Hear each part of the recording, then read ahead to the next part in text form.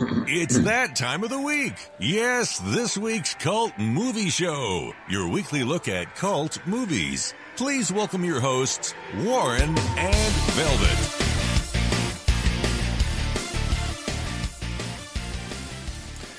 Yes, it is that time of the week again. The cult. Yay! So excited. And it is. Warren, why do you tell everybody you're in Australia? Why do you say you're in Melbourne when everybody knows you're in Jersey? So. I'm in Jersey, that's right. I'm really in Jersey. It is a podcast 31. I hope it's 31. I can't remember anymore. Of the Cult Movie Show. Anymore. I am, of course, Warren. Sitting with me virtually in the studio is, of course, Velvet. How are you, Velvet? Oh, I am in a ridiculously, wonderfully good mood tonight. So we have the most amazing show ever. So first off, we have a crazy mini movie that we're going to be reviewing later. We have a straight up martial arts cult classic. Just me saying that, you can probably already guess what it is. And we even have an unofficial sequel to I can't wait to hear all about it. And we have a guest. It's better than the plague.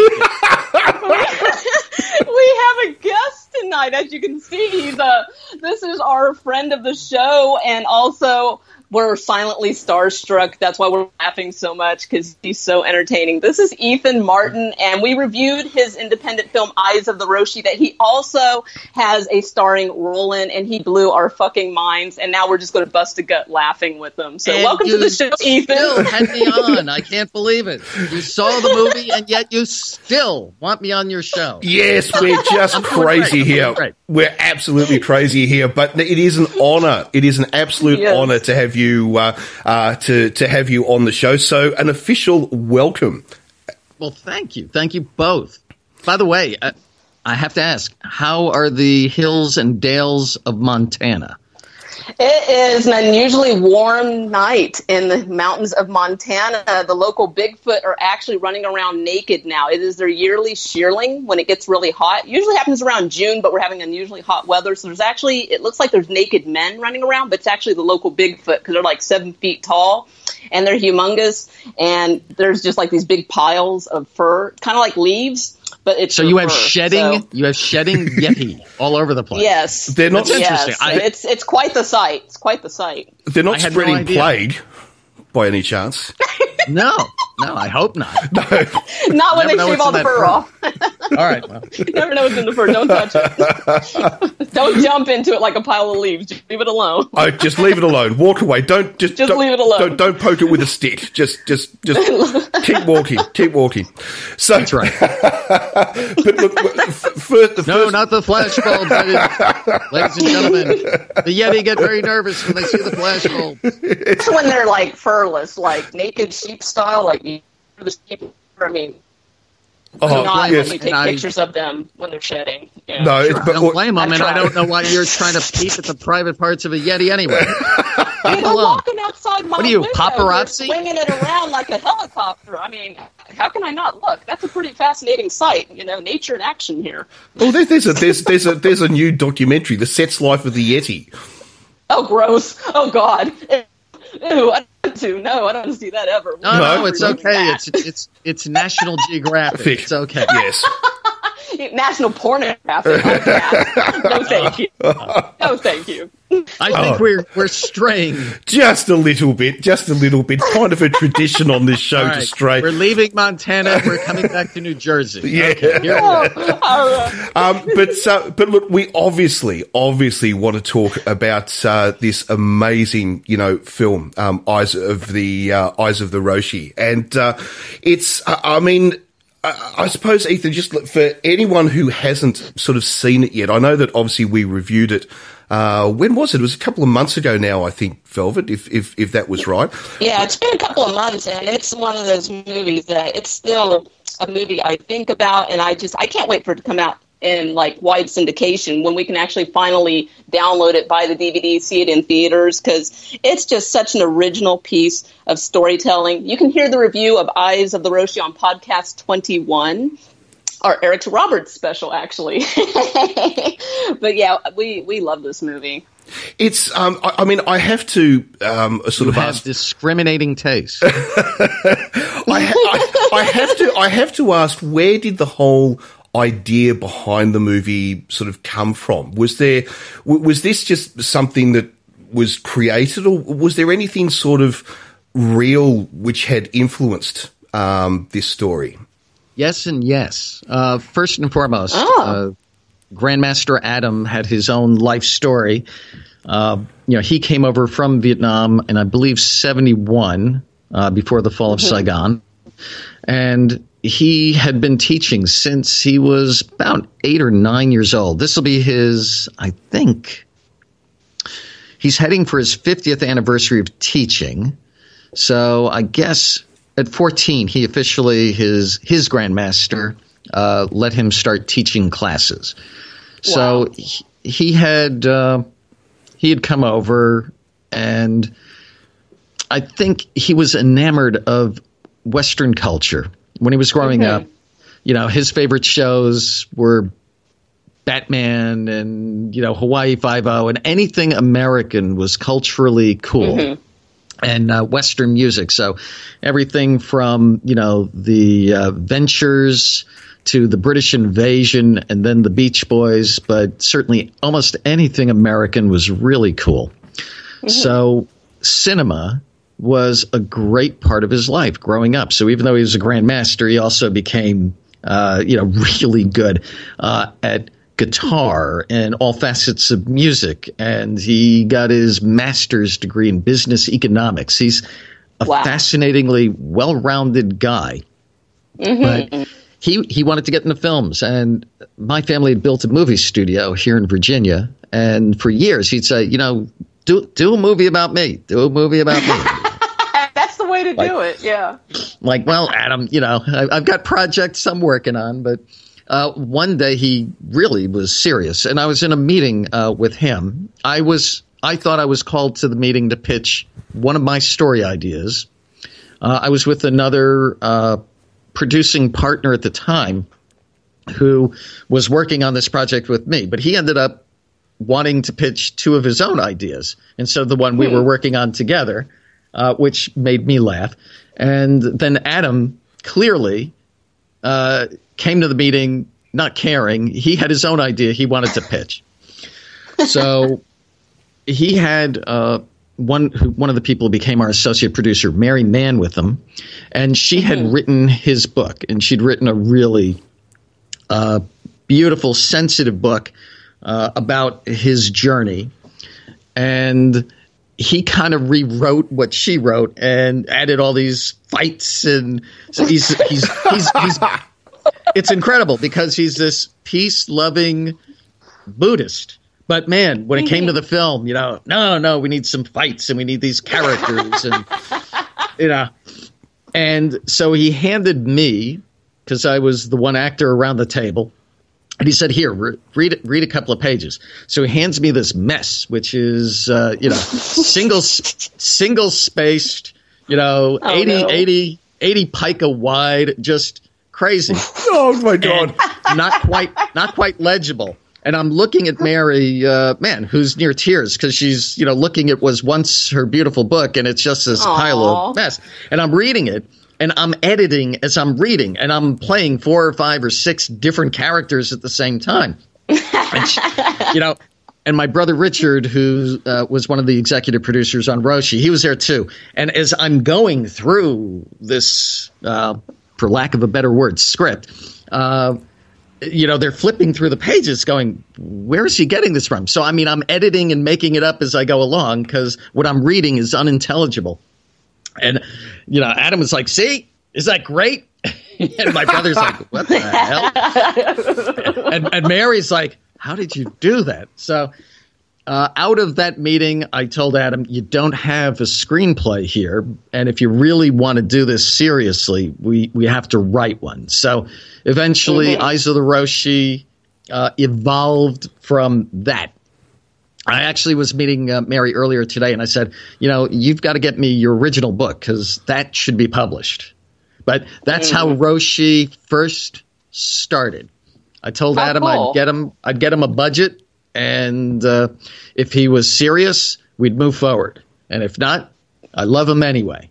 And we move forward. Well, the end product was just absolutely amazing. I mean, I must be honest. When I watched it for the first time, I really didn't know what to expect. I went in with it sort of with no background whatsoever. And when the movie had finished, I was just sort of in awe. I mean, I loved the characters,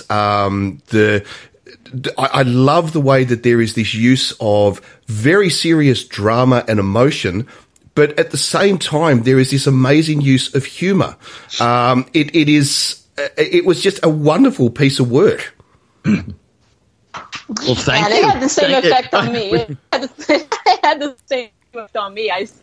When we originally reviewed this, like I said, this was a movie that I really had to sit and think about, which is, if a movie actually makes you think, that's, really good piece of storytelling. But okay, we're not going to spoil the ending of the movie, but I have to ask you, okay, the ending of this movie, was that purely was it improvised? Was that purely scripted? Did you guys do several different takes and pick the best one? I mean, how did you come up with that ending?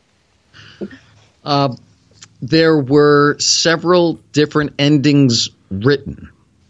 And as we got closer and closer, we kept rewriting and honing and saying, nah. In one of the endings, the ingenue bit it. We took her out. And wow. The Grandmaster was going to walk off into the sunset carrying her lifeless body, and that's how it was going to end. Wow. And we just thought, all right, well, that's too much. Yeah. No, I agree. That would have been a totally different movie. Like I said, we don't want to spoil the ending, but I absolutely love the way you ended this movie. And I won't give away the ending, but suffice to say, we shot a different ending, and we just decided, nah. So we went right back to the drawing board, and I sat down with my director, and we rewrote the ending. Well, the thing I loved about that was that with the characters in the movie, there are... Good question, by the way. Yeah, most definitely. You're welcome. Sorry, Warren, you may speak now. Oh, thank you. Yeah, you may speak, Warren. Yes, I'm not worthy. I'm not worthy. Oh, you are. Release the rabbit. No. With the various characters, I mean, you've got people who are genuinely good at heart, and you've got other people, whether not necessarily by their own fault, but they're to a degree evil at heart. And the thing I love about this movie is that karma plays such a role. With these characters, what you reap, you will sow. And that is the thing I loved about it. There's no, and for all the characters, it's not just for some of them, it's for all of them. And that was something I really took from the movie. Well, Grandmaster has a line in the movie. Fate is the consequence of action. So you reap what you sow. Yeah. Yes. Yeah. And you didn't expect me to be serious, did you? No, I know. It's like, wait a minute, what's the punchline? The punchline. I also love about this movie is there's so many characters, and I actually care about all of them, which is so hard to pull off in movies. So many movies have it, so little, or they're just not rounded, they're not filled out enough that you don't care if they get shot in the head. You don't care if they in the movie. And in this one, you don't care if they get a splinter. Yeah, it's true. And in this one, you're like, anytime somebody gets killed, you're surprised. You're like, oh, didn't see that coming. Oh, well, I guess they're not going to be in the end of the movie. Oh, they're not going to make it. Like, yeah, like no matter how many characters are introduced, you're like, you care about what happens to everybody in this movie. I appreciate you saying that. There was a depth of good acting that I don't think you find in a lot of indie films. I mean, there were a lot of really superb and superior actors in this film. I mean, Eric Roberts goes without saying, but you've got a lot of unknown people who, as this film sells and gets known and continues to build its cult following, you've got a lot of people who I think are going to come out of this film, and people are going to trace them back to this film and go, can you believe they were all in this film together? So I'm really looking forward to a lot of the actors who are in this film getting discovered as a result of this film. Yeah, we were really surprised by how charismatic Grandmaster Adam was, because this is not somebody who's been formally trained as an actor, has a lot of acting experience, and he has a leading role. And he's charismatic. You like him. You want to hear what he says. You want him to make it to the end of the movie. Does he make it to the end of the movie? No, people. You have to see the movie when it comes out. So that's right. When is this movie coming out, Ethan? When can other people? Well, literally, we had our premiere on Friday the 13th of this year, 2017. So it's officially out. But when it gets distribution, you'll know, because Sam Sherman of Independent International Pictures Corp. will call me and say, we have a sale. Now, I've known Sam since I was in diapers. He did business with my father, and he's a legend in the industry. He's king of the Killer Bee movies. There are very few people who know more about the film industry than Sam Sherman.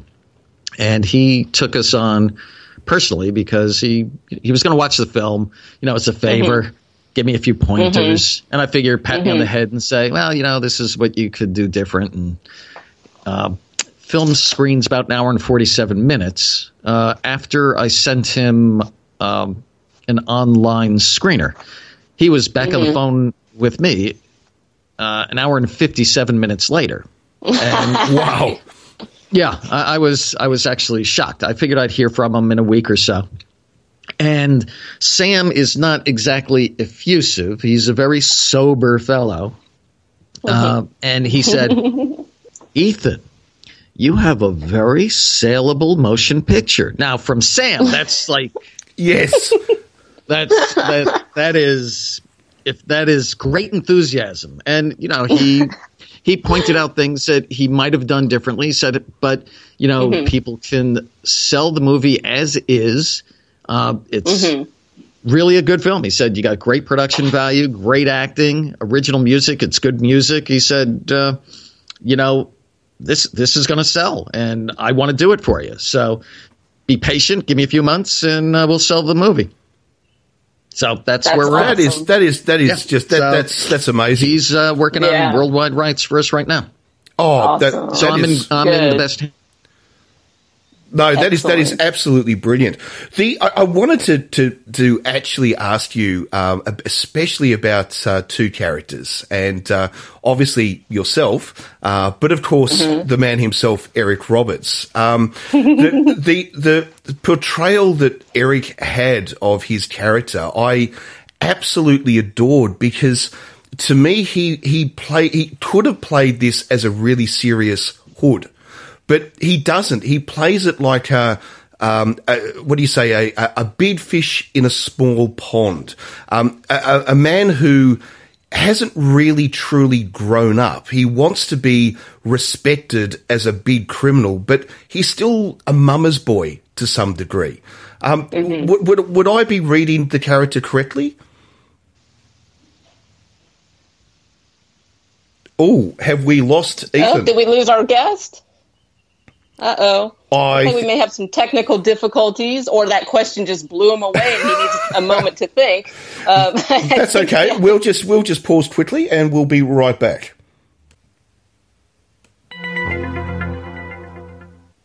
And we're back. Sorry about that. Just a slight technical difficulty. But Ethan, you did hear what I was saying in regards to Eric Roberts' character? Being a mama's boy? Yes. Eric is a mama's boy. Yeah, well, I got a secret. Eric Roberts is a mama's boy. Hey, mama's boy. Mama. You want your mama? That's what we should say to him between takes. Oh, what's your mama? Eric was a prince. I mean, it was amazing. I heard on one of the interviews I was doing with him, one of the other podcasts, that he said he based his character on Dog the Bounty Hunter, which I thought was fantastic. Now, I don't know that you have Dog the Bounty Hunter. Oh, we're aware of Dog the Bounty Hunter, okay. Yes, yeah. I wasn't. I had to go and find out who this guy was after I heard that. So I thought it was great. And, yeah, he's this big fish in his mind in a small town. But yes. It was great. And he just went to town, and he had a lot of fun. And I was just so happy that he really was having a good time. And the more we were working together, the more he just really let loose and have a good time. And, he was on my bucket list of people that I wanted to work with as an actor. Oh, wow. And, to have my two other acting brothers be able to have scenes with him, and then for all of us to be on set together was just, that was one of the biggest thrills for me. Because my two brothers, in terms of acting, were my idols. I've got three older brothers, and I look up to all of them. But, and Richard, the oldest, actually was on set. He's a shadow in the wall. He looks like a mistake. He looks like a cameraman that can be seen in the background. When Eric and Marty enter the flop house where Itchy lives, the heroin addict, there's a shadow on the back wall. Well, that is the fourth Marten brother. That's Richard, the old. So he's just an addict who's leaning up against the glass, just so I could have all the brothers in one scene together. That's so cool. That was a bit of an Alan Alda moment. I remember in MASH when he got to work with his father and his brother in a one scene. So that is absolutely fantastic. That's really cool. Yeah, that's really cool. That is really fantastic. Because one of the scenes that actually blew my mind I thought it was so funny is when Eric is actually trying to sneak into your apartment. And when they're discussing the masks, should they wear the masks or shouldn't they wear the masks? And one of my favorite scenes. And when he sneaks in, and I think I said during the review, it reminded me of Don Adams in Get Smart with that sort of. It wasn't. It Would you believe? It was so well done. It was so well done. It was a brilliant little scene. And that's the thing I loved about this, the comedy. Even though we're seeing some very serious shit, there is so much comedy which is put in, and I wouldn't even say humor. I would say there were some scenes where I laughed out loud. They were very, very funny. Well, it's funny. You bring up that scene, and I don't want to get into the particulars because I don't want to give it away. But, the comedy came from things that were just funny. Nobody played the comedy. It just was naturally funny. So, I was surrounded by really good actors with great comic timing. And they understood that you don't play comedy, you play the scene as it is, and some things are just naturally funny, as in life. So, earlier we were talking about, the performances, and some of this was really funny in a dark way, and some of it was dramatic, but that's how life is. I mean, some things are just funny, some things are just dramatic, and I think that's one of the reasons this plays so well, because we threw formulas out the window and we just wanted to tell intersecting stories that all collided and ended, in one, climax.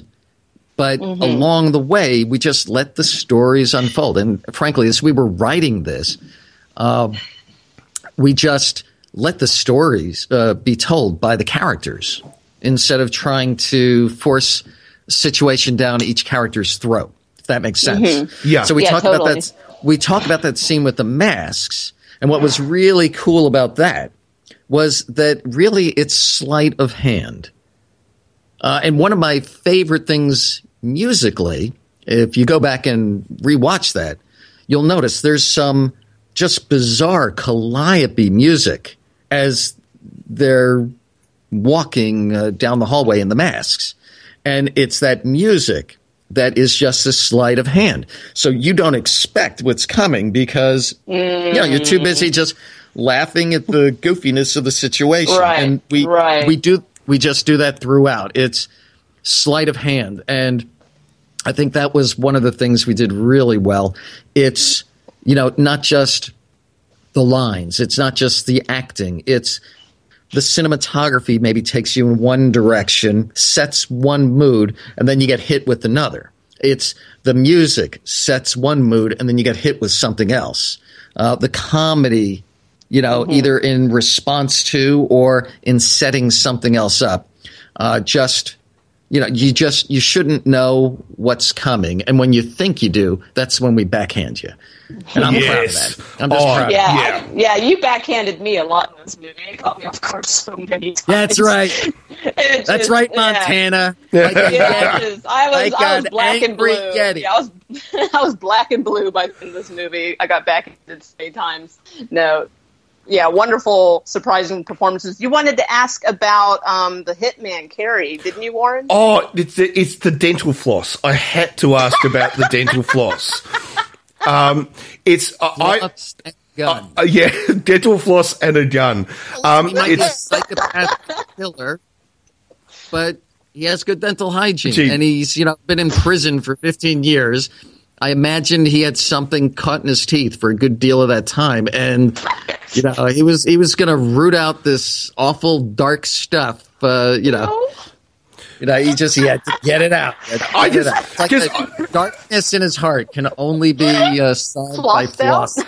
That's very much the way I saw it, actually, because I sort of imagined this character who had been in prison in solitary confinement to a degree, and the only way he could keep his mind clean, not just his body, but his mind clean, was undertaking some action of cleanliness. And for that, that was cleaning his teeth. It was the only thing he could do. And so when he's released, he continues that because this is his way of trying to keep his mind to what he perceives anyway as being healthy. Yes, well, I assure you they did not give him floss in prison. Right. I would have used a stick or whatever thing I could have. But yes, he was an animal, which was really funny. The director and I discussed the fact that I would greet Eric Roberts' character Booker the way that my character greeted him. I'm trying not to give it. Guys. Right. You'll have to see the movie, Pete. And I've got he was in my head right now. Yes, and he was like, "Nah, we're not going to go there." And I said, "Yeah, come on. He's an animal. The guy's an animal. Mm-hmm. He's been caged up. I was actually going to crouch in the chair and squat in the chair." Because in Vietnam, that's how they sit. They squat. Mm-hmm. So I was actually going to be in the chair, but and that was too much for him. What the poor director didn't know was we discussed, some type of scarring, and he's like, nah, you don't need any of that. And I thought, there's a reason this guy is so messed up. And I had my own backstory and actor secrets in my head. But, I took my special effects makeup guy who was really bored, and he was looking for something to do. So I said, hey, come here. And I said, fuck me up. It's like, what?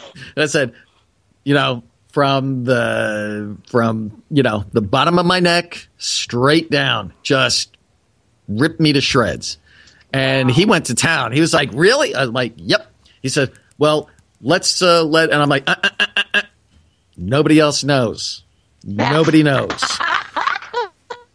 So the first that the director knew that I was in the condition I was in was when I walked on set. And he was like, and my mouth, for all of you people, is just agape. Oh, brilliant. And poor Rusty. I tormented Rusty. And I walk in there in a towel and this. And I sit in the chair and I drop the towel. And that's how I sat for however long we were shooting that scene. And somebody was like, oh, wow, let me tell Eric. And I'm like, He doesn't know about this. He doesn't know about this, nor would he want to know until he opens that door in character and sees me. And then it'll be mano a mano, actor to actor, and it'll be great because I want the camera on him and his reaction first. And when somebody actually went to Eric and started to say, "Oh, you should," and he said, I don't want to know. Good. No, I don't want to know. No, well, perfect. Eric's an actor's actor. He's, and I have to say this, a lot of people don't realize he's Royal Shakespeare Academy trained. So the man is so capable of doing so much, and people will not forget, the performances that he gave in things like Runaway Train, which I think is where he got his Academy Award nomination, and Pope of Greenwich Village. And frankly, Raggedy Man is the first time I saw him on screen when I was younger. And I, at that moment with Sissy Spacek, it was like I knew this guy was somebody I wanted to keep an eye on. He was incredible. But man, Pope of Greenwich Village, who wasn't imitating him? I took my time. I'm sure he's just. I resisted saying that the entire time I was on set with him. You got it out. No, not on set. No. Well, we have and Star 80. Holy mother of God! What I mean, in all these hundreds of performances. I mean, listen, he might have been in some films that were not, worthy of his talents, but he is always amazing to watch, and he was even more amazing to work with. Oh, we absolutely love Eric Roberts. I'm sure you already know our grading scale on the show is actually on a scale of 1 to 5. Eric Roberts, 5. Eric Roberts being the highest honor you can get on a film. So I mean, we love Robert. I got to work with him. Yes, and so did Seth Martin and Jonathan Martin and Stacey Whittle and Amanda Victoria Dunn was amazing as well. I mean, we had all these great performances. I'm so proud of these guys. I'm just so proud of them.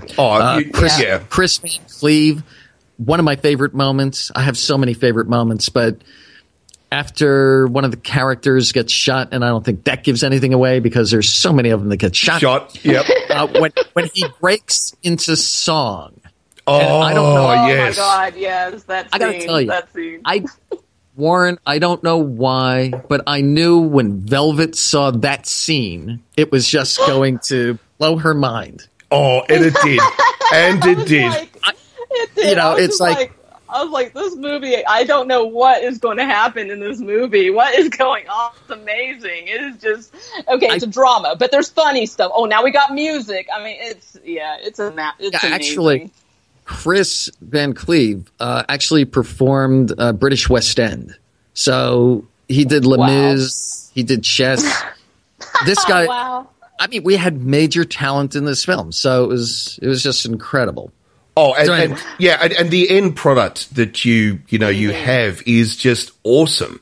The performances are fantastic. The writing is fantastic. The cinematography is fantastic. I mean, I think at the time we said there were a couple of little faults here and there, but God, what? It's an independent film. Go ahead. You have 3 seconds. 1, 2, 3. It's an independent film, though. That's also what makes it amazing. And it's not. It's not your typical Hollywood. Okay, well, we're going to make sure that we baby feed the audience so they know everything. I mean, you let the people think and interpret, and we love also more time. Warren and I are fucking obsessed with your performance in this film. And literally, I did not even know you were in this movie because when we first got in contact, and you're like, hey, check out this independent. Hey, Warren, we should check out this independent film. They actually send us a screener. Watch it. We start doing our homework, and I'm like, holy shit, that's the guy that sent us the movie. He's in this movie, and I didn't even recognize. That's how amazing you are. I recognize you at fucking after the fact. Yeah. Relatives did not recognize me on set. I'm happy to say. As a matter of fact, my unit production manager came up. My unit production manager came up to me later. And I'd already been pretty friendly with Eric, but we hadn't done our scenes together yet. So I'm sure he was looking forward to a rank amateur, who was producing his movie, getting on screen with him. And he comes out having done the first take of our first scene together, which is, minus towel. And he comes out, and he turns to Sarah Beth Yemulkovsky, our unit production manager, and he says, "That guy scared the shit out of me." And oh my God. You are really scary in this movie. I mean, like, seriously, I was just like, wow, this guy is an amazing actor, because you're very Was I scarier than well... rats filled with plague? Yes. I will take the rats filled with plague over Carrie the Hitman any day. Very scary. Wow, very quotable. Now we should obviously mention your company, Ethan, because I don't think we have as yet. Because of course there is more than just Eyes of the Roshi. Yeah. So please tell us about your company. Well, Light Age Films is my production company, and I started it a few years back after I had assisted in producing a film with Michael Rooker, and it was just time for me to branch out and do my own thing. So my brothers and I finally started to work on a film, shooting it, that we had been planning, writing, and putting together since 1994, and that was White Buffalo, An American Prophecy. So basically, we fast-forwarded on actually starting to shoot that movie, and that's a film involving indigenous wisdom with First Nations people of the Americas, Turtle Island, and the original Americans. And we are in post-production with that film. And that one I'm also very excited about. It's a real passion project. Beautiful film. We've been everywhere. We've been talking to the Lakota, the Hopi, Cherokee, also rabbis, Rinpoches, Rastafarians. It's a film project about bringing people of the world together. And as the Lakota would say, it's about the mending of the sacred hoop. That's amazing, and it definitely at this point in time, 2017, bringing the world together is a message that I think so many of us need to take a hell of a lot more seriously than we are at the moment. But also just for me, the idea of the indigenous culture, because obviously myself being Australian, we have a very similar background in regards to the history. The Aboriginals. Yes, exactly right. And I suppose that coming from nations such as the United States, or coming from a country like Australia, is very different to, say, nations within, let's say, Africa, where the indigenous culture always outnumbered the newcomers. And when independence could then come to those nations, well, maybe not. They were then had the ability to form regain their own cultures within their nations. And I know it's a lot more complicated than that. But the thing about, I suppose, for people like us in Australia and the United States, the newcomers overwhelmed the indigenous populations. And I think it's wonderful that the stories get retold, because so often today they're lost. Well, I even go a step further. It's, the indigenous cultures welcomed the newcomers. And the newcomers, especially in the Americas, would not have survived without the indigenous peoples. And so it was insult to injury what happened to them. For me, it's a way to give the indigenous peoples, or the wisdom keepers, a microphone, if you will, a platform to tell their own stories, unfiltered, and so that they won't be lost to future generations, or as they like to say, the seventh generation. And they're the people who lived in harmony with the environment and with the earth. They have a saying, it's Metakue Oyasin, it's all our relations. So for them, everything has a living spirit. So they don't talk about trees as something inanimate. They're the standing tall people, or the Buffalo Nation, or the four-leggeds, or the water spirits. Everything has life. So when they talk about all the relations, they're not talking about just their human relations. They're talking about literally the earth as an organic whole. They even talk about the stone people, which to them is the oldest relative that we have. So there's a lot of wisdom to be learned. And one of the important messages, I think, from the film is that we shouldn't assume, and we should sit respectfully and listen to each other and learn from each other. Yes. What a wonderful message. Yeah, I can't wait to see this. And if there's a certain man in a spray booth right now, listen to that message, please. It's important. But no. I hear that the best way to reach him is through the media, so maybe. Yes, yes. We'll tweet it. But I know when my daughter was growing up, one thing that we did was we made sure that she read books of the Dreamtime in Australia, which is the origins of Aboriginal culture. It's Aboriginal religion, and we made sure that she would read those. She'd read stories about the princess and and the prince and all the rest of it, but she would also read stories about the giant turtle and all these other stories, because I've always felt that it's important that we grow up understanding the cultures of everyone around us, not just the one that we may belong to, because we all live side by side. We all live in streets. We live in apartment blocks, and it's important that we understand the origins of the Jewish family below us, or the Muslim family above us, or the indigenous family to the side of us. And unless we do understand that, we're never going to grow as a species, and we're never going to save what's left of this planet. Sorry, I'm getting all pinko here, but no. I don't think that's pinko. I just think that's a well-reasoned thought process. I like I like to tell people. I said, now remember, we're all indigenous. Yes, very well said. With things, yes, and with technology, growing at the rate it's growing.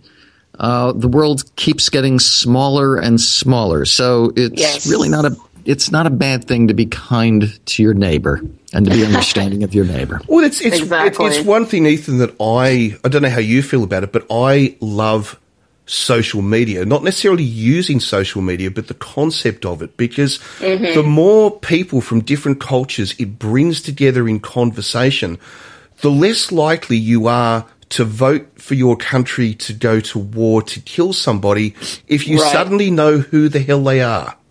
Right. Well, I think mutual understanding is an important thing. And, I think people of reason and peace can make good things happen. People who think before they act. And, I'm hoping that you are right. I'm hoping to God you are right. Well, fingers crossed. Yep. They are. And the toes. And the toes. You pinko. Oh, yes, I'm just an old lefty at heart. Oh, well. And when can or where can people see White Buffalo and American Prophecy? Well, again, that's in post-production now, so we're editing that one as well. So Eyes of the Roshi will probably... I'm hoping that we'll be distributed, even get some theatrical within the next 4 to 6 months. And I'm thinking that by the end of summer 2017, we'll be ready to have our red carpet for White Buffalo. Ooh, Fantastic. So listen, stay tuned. I know where to find you. You guys are all over Twitter. You know where to find me too. Definitely, yes. Oh, definitely. Yeah, without doubt. There are a couple things I've got to mention before we wrap up. I mean, yeah, definitely shout out. yeah. First, I have to mention the music. Our editor, Bill Gauntz, and our music director, Wade Mosier.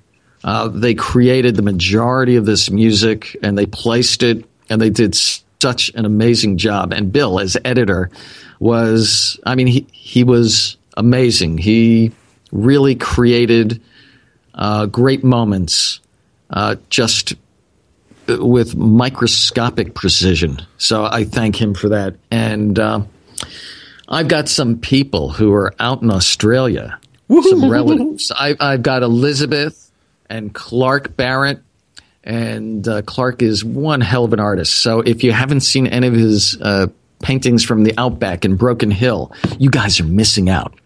And my niece, Andia Darling, her dance name is Diesel Darling. So if you're into burlesque, she's one of the best. So go out and find her. And Taylor, I know you're out there, so I love you guys, and I miss you, and I can't wait to get back out to Australia to see you guys. There. Oh, Nice. yeah. Brilliant. Absolutely. I love my absolutely family. brilliant. I love my family. Oh, No, that's you- brilliant. By the way, how old is your daughter, Warren? Oh, she's 25 now. She's really? she's all grown up, moved out of home, and all the rest of it. She's very, very proud of her. She's a nurse, and she grew up right. I think we did the right thing with her. She's a very, very caring individual who not only cares for her family and friends, but cares for the environment, cares for the world around her. She pisses everybody off on social media because she's always tweeting about green policy and all the rest of it. But I'm very proud of her, and I think we raised her well. Good job. Good job. She'd love my daughter, Hannah, who's 26. Sounds like they would have a lot in common. I think Nice. they would. I think they would. We always decided that she should be very well rounded in education, and so that was everything from the humanities through to the sciences, through to the environment, through to business. Because I just think the more you know about the world around you, the better life will be for you, and also the better life will be for others around you. Well, that's a beautiful thought. Good Yeah, job. totally. So, Now, Velvet, I don't want you to feel left out.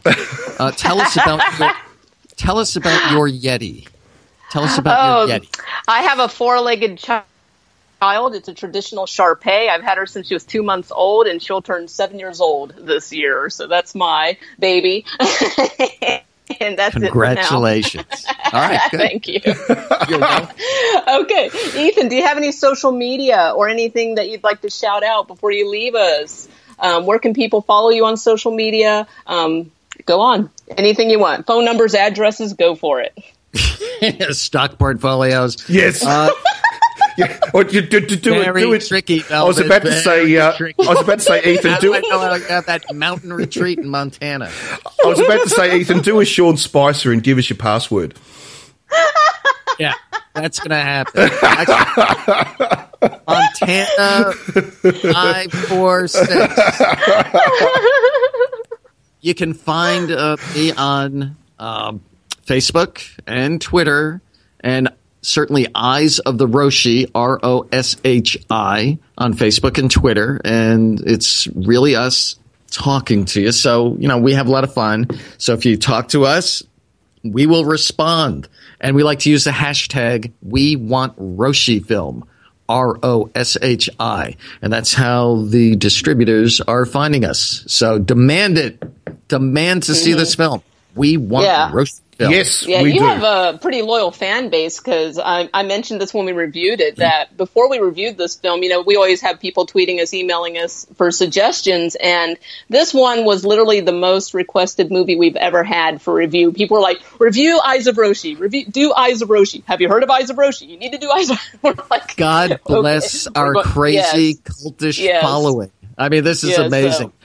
I can't wait until we have legitimate distribution because we've already got such a loyal following. And, people are going to show up dressed up like Grandmaster Adam. They're going to be karate fighting and doing Zen poses outside the theater. It's going to be amazing. I can't wait.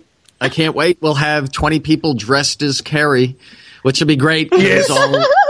All the hair cuttery has to do is set up across the street and they'll make a mint.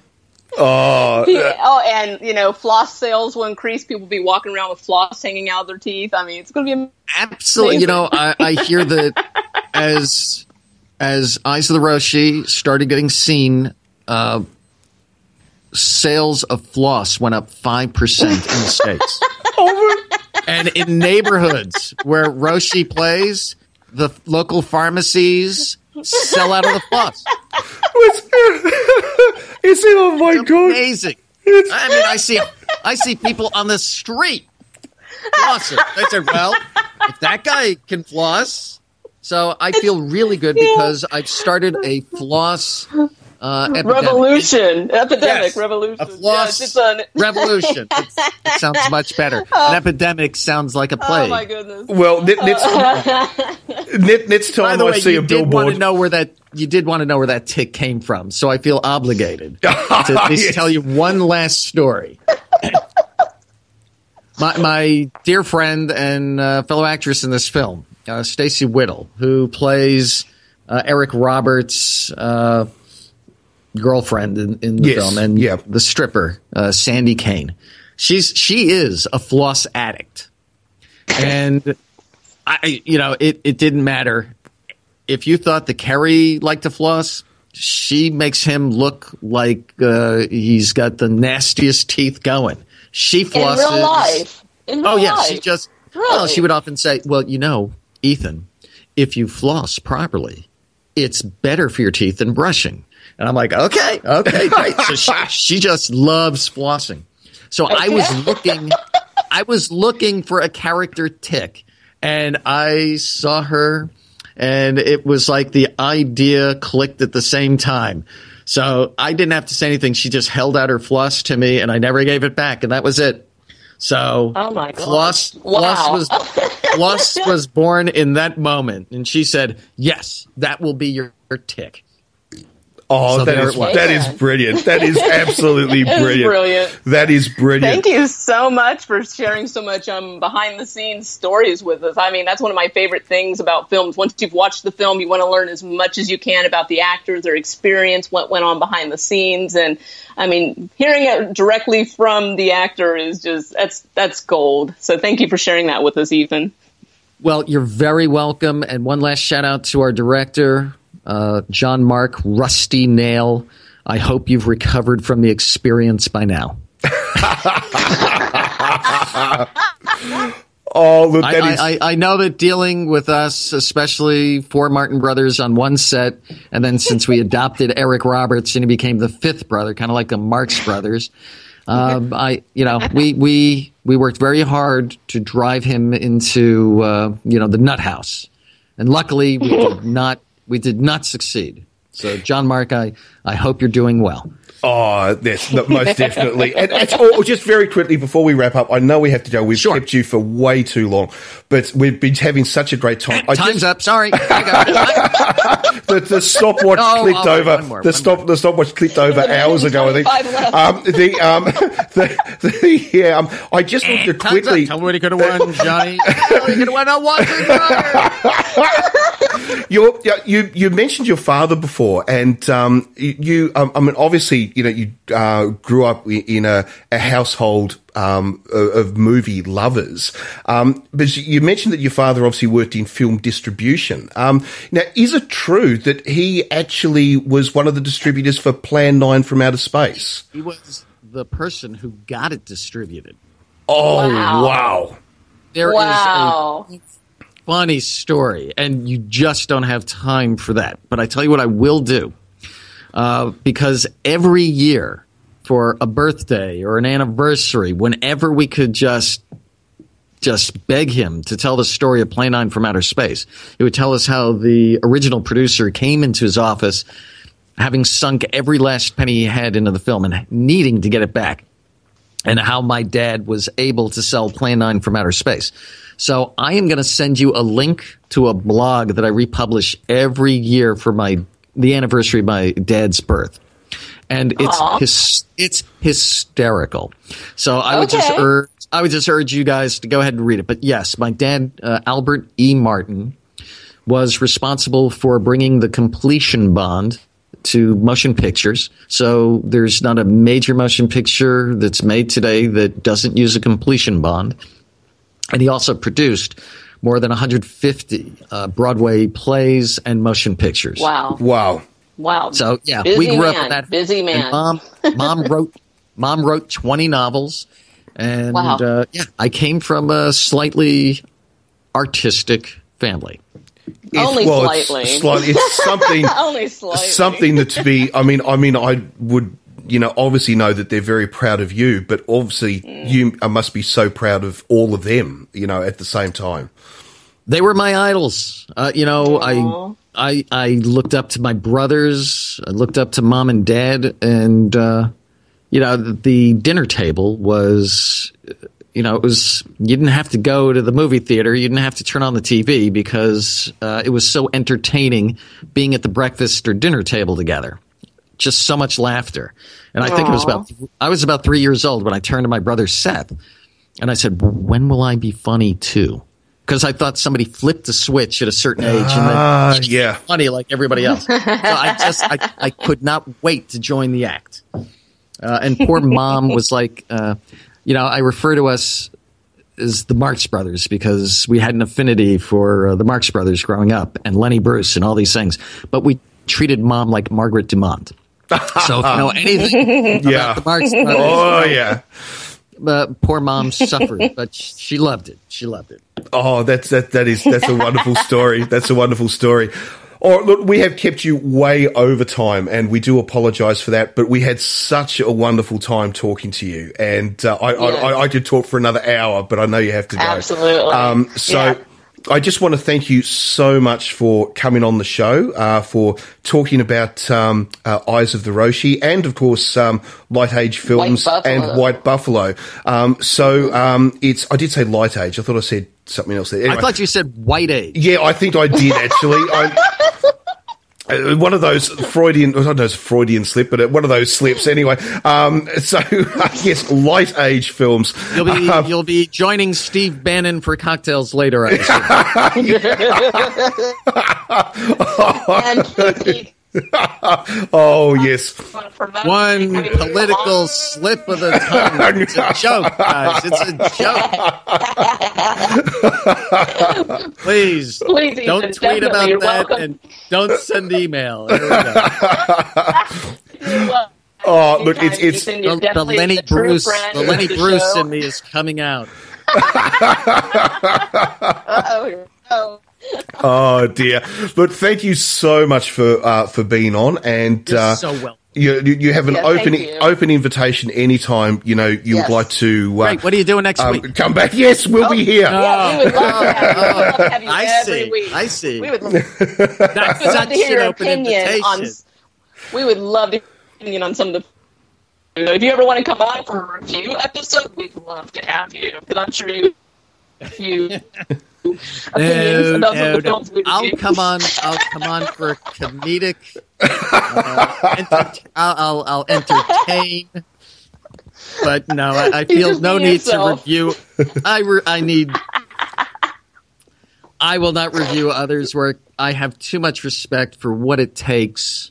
When I was a kid, when I was really young, I worked on a film with Jason Robards, Piper Laurie, Harry Dean Stanton, Corey Feldman, and Corey Haim.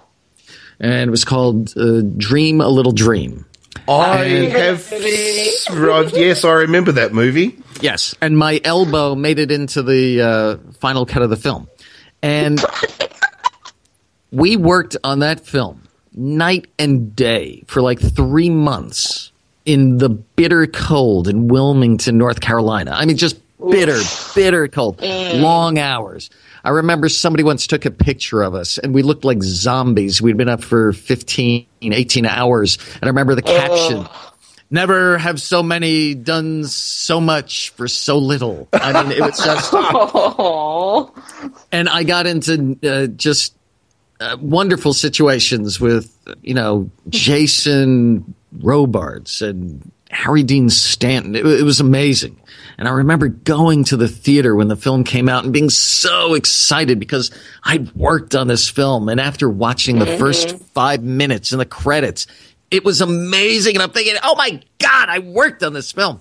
And from that 5 minutes beyond, it just tanked. The editing was, I just fell apart. And I said, oh my God, I worked on this film.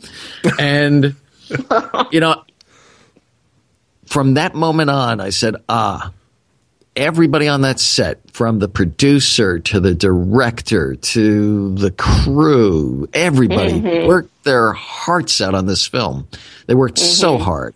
And I realized how much work can go into making a film that just doesn't quite make it.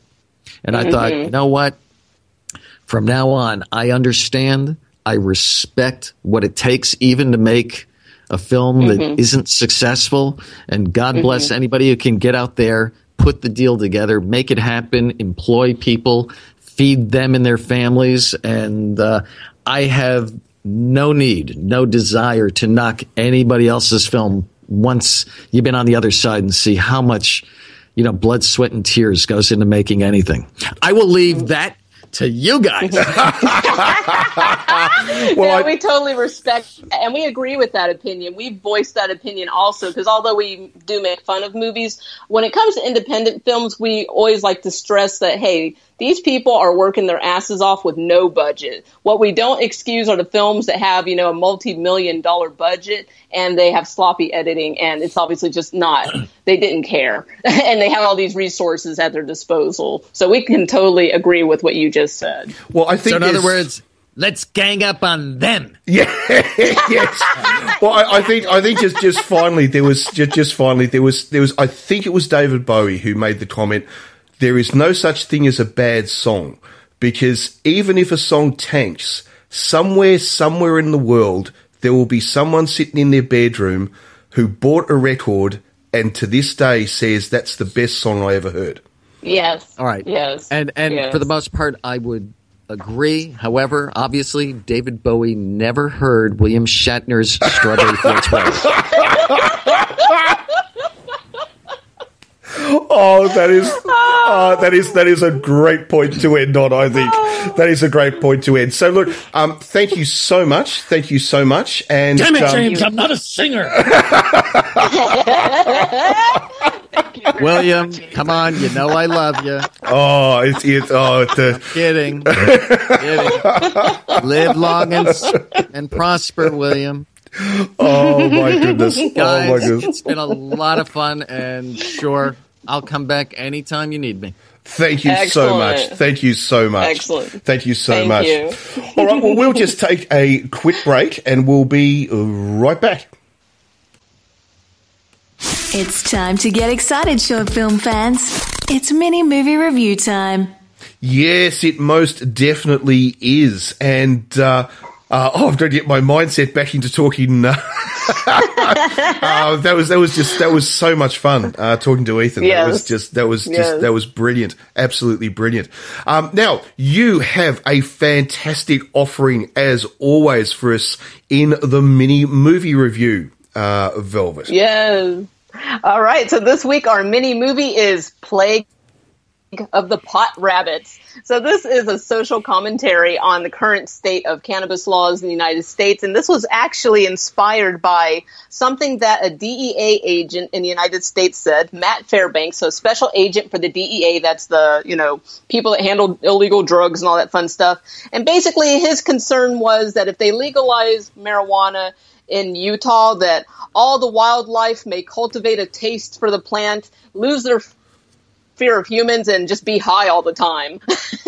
And so this mini movie, exactly, yeah, it's very based in science, as you can see. But the actual mini movie is just it's a little commentary on this. It's a very funny short. It runs about 13 minutes, and it's farmers find out that some kind of creature has damaged crop, and the next thing they know, it's plague of the pot rabbits, and you just have to see it to believe it. This is very cheaply done, but it is so funny. I was literally laughing out loud. I thought this was really fun, really cute. Whether you support legalizing cannabis or not, this is just a fun, enjoyable short that just it's ridiculous. But I don't know. I just thought it was fun. What do you think of it, Warren? No. It's fun and it's funny all the way through. The story of these two. I don't know. They're not farmers. They're actually, well, they are farmers, but they're actually like pot growers. They're dope growers.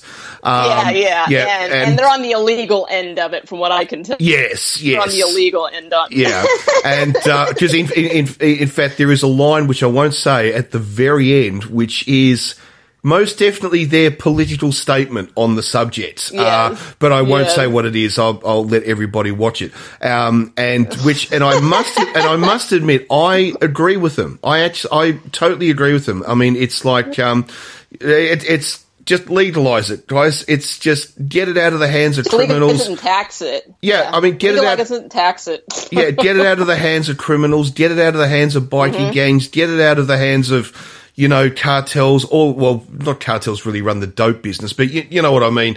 Get it out of the criminal element, and then the government can monitor it the same as they do with alcohol and cigarettes, and I think it's, and the other thing too is that we can, like breath tests, when the police stop you and breath test you, although they don't actually do that in America, do they? You've got to walk a line touching your nose or something. It depends. It just depends on where you are. Yeah. Depends on the police officer. Depends on their mood and their quota. But in all other countries, of course, the police walk up to your door, shove something through the window, and you've got to blow in the bag, to see if you're, legally under the limit. But of course, they can do that for drugs now. So, if you can drink alcohol, you should be able to smoke dope. That's just my idea. But anyway, we're not talking about that. This movie it's really funny. It's really funny. Yeah, it really is. And it's obviously made on like no budget, but it's one of those projects where it's okay that it doesn't have a really high budget because they get their point across. It's comedic. It's funny. Michael Fullerton is the one who directed this, and he's actually in this. He's the main character. So not the one with the long hair, but the one with the short hair. And I don't know. You have to see this. It's just, it reminds me of movies that are cult classics. It makes me think of Night of the Lepus with the killer rabbit. Yes, I was thinking that myself. Yes, which is ridiculous, but it's like so bad it's good. And of course, it makes me think of Monty Python and the Holy Grail when the knights are being attacked by the rabbits. By the rabbits, yes, I know. And in fact, the closest thing we could actually say about this movie is it's more like the Monty Python. It is. Yes. They're not supersized rabbits; they're normal-sized bunny rabbits. And that's what makes it so funny. It really does work well. And they make the rabbits move. I mean, I don't want to spoil it because that's part of the fun is when you actually see the rabbits and you're like, oh God. You're like, oh God, okay. But they actually make them like move a little bit, and it just, I don't know. You have to see it, people. They're cheap. They're cheap as shit, but they're really fun. They really is funny, The sound mix on this can be a little bit difficult, so just, turn up the volume a little and just, tune in and you'll be able to follow along with what's going on. Like I said, it does run about 13 minutes.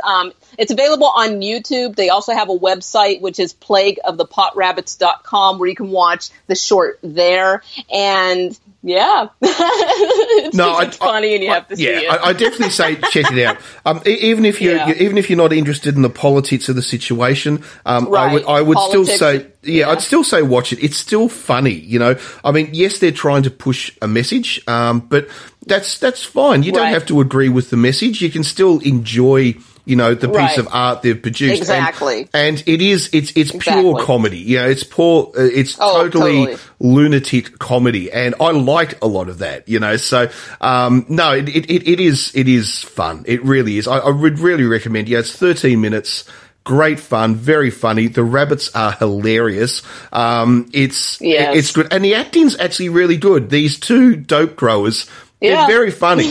They really are. They are. They really are. I love the poster. They actually have a promotional, you know, poster for the short film, and I'll be tweeting that out throughout the week. But it shows a rabbit with fangs, but at the very top of the poster it says, "Think weed is safe? Think again. Plague of the pot rabbits." Yeah. I'm just like, yeah. Well done. We love this short. It's we want you guys to check it out. Definitely check it out. And also, I would just say, because of what I said before, I'm not suggesting people do drugs, okay? No, we're not encouraging anybody to do drugs. All I was actually saying is that in the case of one particular drug, maybe it would make more sense to legalize it like other drugs such as tobacco and alcohol. Where I am not saying you should go and legalize heroin, all right? I want to put that in before people start writing nasty tweets and stuff, all right? So I am not suggesting that by any means, okay? Oh, that'd be a whole different movie if it was Plague of the Heroin Rabbits. Yes, that'd be a whole different thing. That's not what I'm suggesting. No, but definitely check it out. It's very funny. It's lots of fun. You'll enjoy it. You'll laugh all the way through it. Yeah, definitely. Most definitely. All right. Well, I think it's really time, because we haven't really spoken about a proper full-on movie yet. So I think we should really... Oh, no. Yes, I just played the wrong thing, didn't I? I do this all the time. So we will play the correct filler, and I think I'm going to... Oh, God. I don't know. I was just still in hysterics from talking to Ethan. I can't get anything right at the moment. Anyway, we will be right back with our first movie review.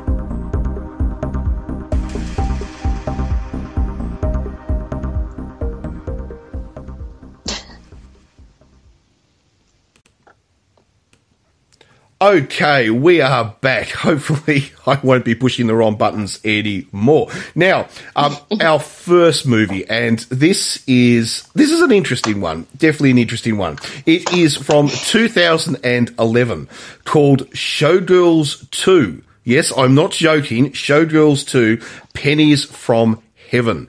And it is a independent film.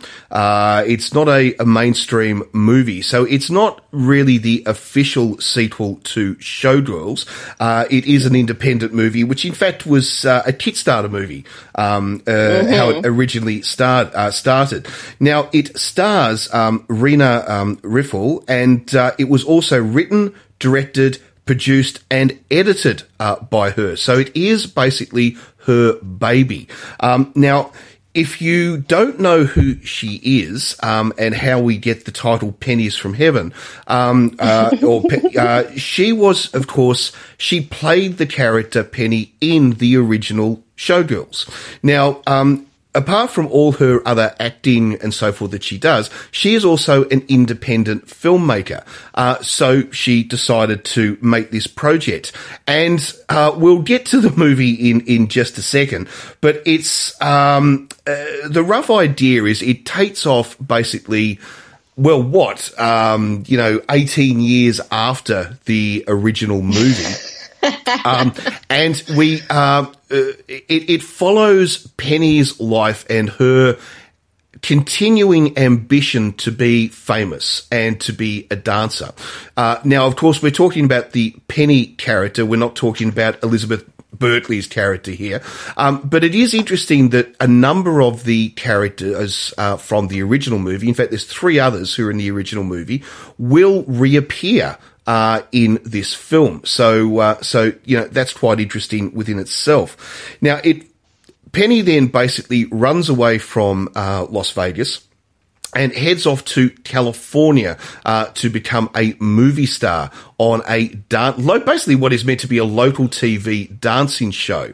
And she will have all sorts of adventures basically on the way and while there. Everything from being involved in murders to getting involved in some neo-Nazi cult to there are a lot of adventures. There is a lot happening in this movie, and it needs a lot happening because it runs for 143 minutes. This 2.5 hours. This is a long movie, and it's fascinating. I actually watched this with Rena's audio commentary, and this original cut was 4.5 hours, and it was actually cut down to 143 minutes for the original movie, and it's long. I have to say, it is long. What did you think of Penny's From Heaven Showgirls 2? Yeah, as usual, I didn't do my homework before I started watching this, so I didn't realize this was an unofficial sequel. And then I started watching it, and finally, after a while, I realized, okay, this is most definitely a comedy, which is good. We like to laugh. There's a lot of TNA, so they definitely followed up on that. So you get to see lots of boobies. There's lots of dancing. There's lots of spoofing of the original Showgirls. So one of my favorite scenes is actually when they do actually spoof the pool scene, the sex scene in the pool. Yes. But instead of it being a man and a woman, it's Penny and another rival dancer spoofing the infamous Showgirls pool sex scene. There was a lot of stuff in this that actually made me laugh. One of them was the total stripper culture. I'm a former exotic dancer, so a lot of this stuff I could actually really relate to. Especially, it's kind of funny because she's obviously playing an over-the-hill stripper. I've since retired from my dancing days, but in my 20s, I thought I was going to be dancing forever, and pretty much I think I spent a good part of my decade wearing nothing but tight, revealing clothes and stilettos pretty much everywhere I went, whether I was walking the dog or going to the grocery store. I was the kind of person that everybody would, when they were talking to me, be like, "What do you do for a living? Are you a stripper?" He just always had a full face of makeup, and that made me laugh because I was the exact same way. So even though in this it seems really funny and kind of a caricature, when you're an exotic dancer full time, it becomes such a part of your personality that you never leave the house unless you are, dressed up like you're getting ready to go clubbing. You always have on a full face of makeup, false lashes. And always wearing high heels. And I just thought that was funny that they really embodied that. There's even a scene in the movie where she goes to jail, and 6 months in jail, 6 months later she comes out, and the day she comes out, she's wearing tight, revealing clothing and a full face of makeup. Yes, I know. Prison couldn't keep her from wearing makeup. It's once you realize this is definitely a comedy and not an official sequel, it's you can definitely get some laughs out of this. There's a lot of just crazy screwball stuff in this. I really enjoy that there's a lot of dancing, a lot of exotic dancing, and there's some serious dancing, but for the most part it's spoof dancing. So the very beginning of the movie, there's a ton of crotch shots. She has on pantyhose and panties, but it's so weird because it's just you can't look anywhere else. It's she spreads her legs open and you're just like, whoa. Right in the beginning of the movie, I'm seeing lap dancing and I'm seeing crotch shots, and there's pretty much she lap dances wherever she goes. Well, I think the other thing too is that if you're going to continue the story of at least continue the story of one of the characters from Showgirls, you can't really make a movie about this topic without having nudity in the movie. I mean, it's it sort of is essential, you know. I think you know, in a way, I did like too the way that Rena sort of just was she was quite free and open with all of that, you know. So it's little bit like, well, this is what the movie's about, so deal with it. You know, there's going to be, you know, lots of nudity in it. But it is, as you say, it is a parody, you know, in a sense. Yeah. I mean, there are lots and lots of dialogue in this, which is just pure comedy. There, as you said, there are so many lines which are almost taken directly from the original. Basically, not ripping the original off, but actually it's sort of like in honor of the original. So it's weird in a way. I've seen a number of people who have reviewed this, and I think one of the problems people have with this film is they take it as a serious sequel to Showgirls.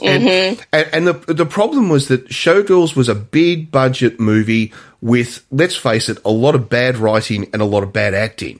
But it's still obviously gone on to be a huge cult classic. The thing about this one is that you will look at it, and if you're coming from a serious point of view, you're going to say, oh, God, the writing's terrible, the acting's appalling. But it's not, because it's trying to pay tribute to what the original movie was like. You know, they're speaking the way that they did in that original movie. And if you watch the original, Showgirls, there was, you listen to Elizabeth Berkley's dialogue. It is so fake. You know, and, you know, and Elizabeth Berkley, obviously, you know, she's a great actress. I mean, you watch her other films, she's fantastic.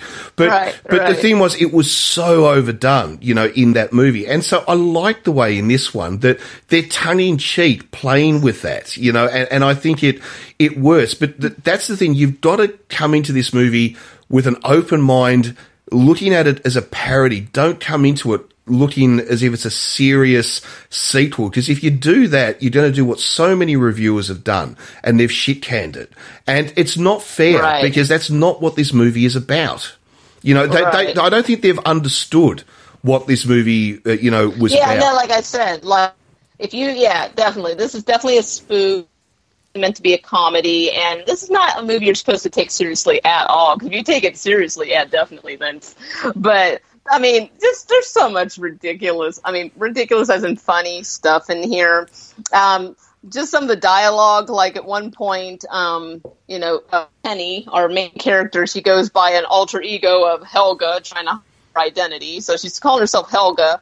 And finally somebody's like, well, tell me more about you. So she says that she had a twin sister, but she died in a bubble bath accident. Yes, a bubble bath accident, I know. Like, what? I loved it. I absolutely loved it. The soundtrack in this movie was really unusual, because I think that's also what made this just so screwball and just so funny was, stripper themes. You're thinking of pop music, rock music, maybe rock. This movie is full, the soundtrack is full of opera, classical music. There's versions of this movie.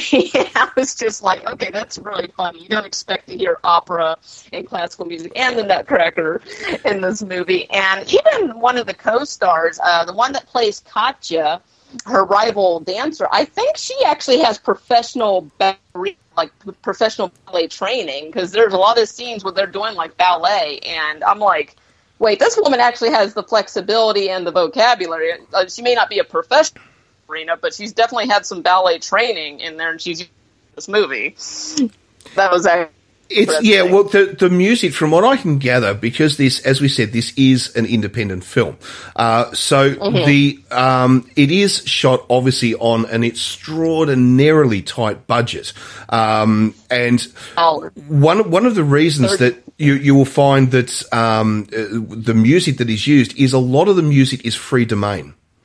There you go. So that's the reason why sometimes you will look at a scene and maybe think that music doesn't really seem quite right, but it was probably the closest match they could get for $0. And that's the reason why, you know, you have those sort of issues, I suppose, with the soundtrack. And it really comes down to the fact that she did the very best that she could with the budget that she had.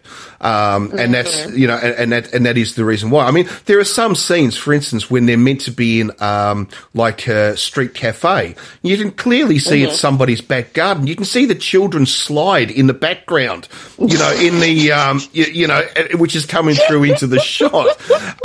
You know, you can see scenes which are meant to be on the roadside. They're clearly shot in car parks or, you know, or areas like that. So, you know, you get a lot of that sort of stuff, but that's all budget. You know, that's all comes down to, you know, to the budget. But but there are some serious sort of bits in this movie, or at least attempts to, you know, make some serious points. I mean, her character is interesting in itself because I think we've all come across people, I think, in our lives who have this idea of grandeur, that they're more capable than they really are, you know, and Penny's character is very much like that. I mean, I don't think Penny realizes just how dumb she really is, you know.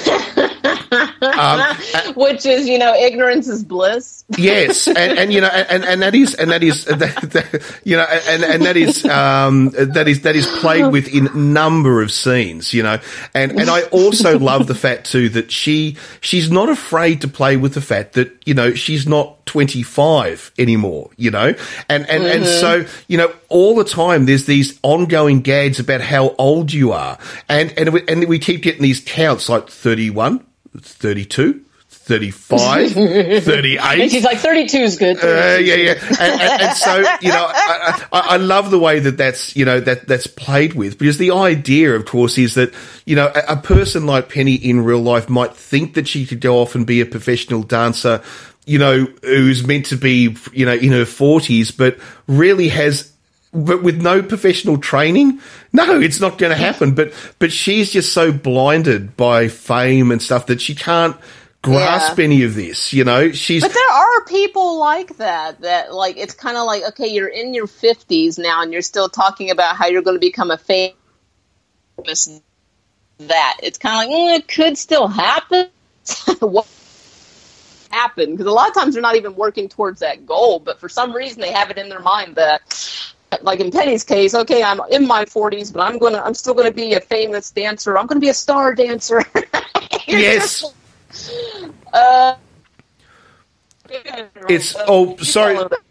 Sorry. We're just going to take a very quick break. We're going to come back because we're just losing the line. So just bear with us for 1 second, everybody.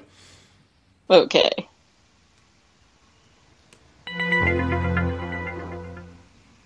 We're back. Sorry about that. One of those issues that happens with podcasting. So are you there? Because I was losing a lot of what you were saying there, Velvet. Yes. Okay. So I'm not quite sure where you were losing me, but I'll just say again, you know, Penny's one of those people that we all know, that one person in life that they're in their, you know, later years, maybe in their 40s, 50s or higher, and they're still talking about a dream they were chasing in their 20s and 30s, but they're not doing anything to actually make that dream happen. That's right. So it's kind of like, okay, there's nothing wrong with having a dream and, you know, pursuing that dream, but you're not actually doing anything to make it happen. So Penny's talking about how she wants to be a professionally trained dancer, but then, you know, she isn't seeking professional training. No, and she keeps, you know, she wants, and she keeps trying to sort of get into the industry, if you like, always via the back door. You know, it's like, right. You know, like she falls into, you know, sort of into prostitution and then meets people, and then she, you know, or she goes back to stripping and all this sort of stuff. Rather than, what someone would do is they just go out and they would get professional training and then apply. You know, right. She's always seems to be working through the back door because she sort of feels that she has this amazing ability that she just doesn't have. The other interesting thing too is that when she meets up with, you know, with her new friend, is that they spend one evening ballet dancing, and Penny now believes that she's a professional ballet dancer from ballet dancer. Yeah, you know, she's like, I have professional training now. I know, you know, from one evening of dancing where they actually spend more of the evening having sex in the swimming pool than they actually do dancing. But then that's the fun of it, you know. I mean, that's the thing. This movie is fun, you know. It's it's not, as we said before, not meant to be taken too seriously. But the one thing that I will say about it is, I really do think an hour and 43 minutes is too long. I agree. You know, I agree. I think that she really should have cut this down to an hour and a half. I agree. Yeah, I think it would have worked better. There is a lot of things that happen to Penny in her travels that aren't really crucial to the story. You know, of where she goes. And also the pacing. Yeah, some scenes just run way too long. They could be cut down. Exactly. You know, and that's the only thing I would say. Also, I would say that the editing there's a couple of hiccups. There's a couple of hiccups in the editing, because I noticed some repeated scenes that evidently weren't meant to be left in. So there was the end there. There was a little bit of an issue with that, I have to admit. But then once again, you know, as we have said many times, this is an independent film, right? You know, and I also have to take my hat off to to Rena for basically, she did this all herself. You know, I mean, she produced it, she directed it, she wrote it, and had to star in it, and then had to go through post-production doing all the editing. I mean, this was a pet project of hers. And I have to sort of say, you know, all right, there are a lot of faults, but well done, girl. You know, you did that was really impressive. Yeah, it's a ton of work. Huge amount of work, you know, absolutely huge amount of work. So I think that's, you know, you've got to take your hats off, you know, for doing that. But it's I don't think there's really a huge amount more we can really say about it, to be truthful. But I have to admit, I was a little surprised at that stained glass window. The stained glass window of Wizard of Oz had Dorothy, the Tin Man, the Scarecrow, you know, all the gang from the Wizard of Oz running down the yellow brick road, and there was swastikas in the sky. I was just like, whoa, that was weird. Yes. But that was a weird scene altogether. They went to some weird club, and there was definitely a little bit of a neo-Nazism that storyline kind of got dropped, and I don't know, that was just weird. I was like, I'm not sure what's going on. This guy has horns and he's singing a song. I was like, there's a lot of really screwball stuff in this that you're just like, oh, okay, I'm not really quite sure what that was. There's a lot of storylines that start and don't really go anywhere. Like, for a minute, she has kind of an agent that's trying to put her in a snuff film, and that just kind of just never happens, obviously, because she would have been killed and the movie would have been over. But yes, some weird stuff. There is. I think that goes back to that whole idea that the movie's a bit too long. There are scenes that could have been lost. There are some storylines that develop that really could have been lost, because a storyline starts, but it doesn't really go anywhere, you know, and then just ends. So maybe that could have been, you know, sort of taken out. I mean, I know that she had this huge story that she wanted to tell, but I just think it would have worked better, and I think it probably would have gone down better with audiences if there had have been a bit more cutting. It's just my opinion. Yeah.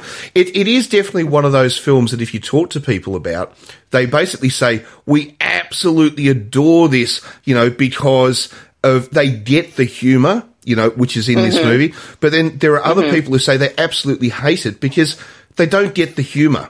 They don't get what she was trying to achieve. And I think it's like we said before, they view this as a full-on sequel to Showgirls. And they go in and they say, you know, I hate it. But don't go in with that viewpoint. That's not what this movie is, you know. No, exactly. You know, and it's fun.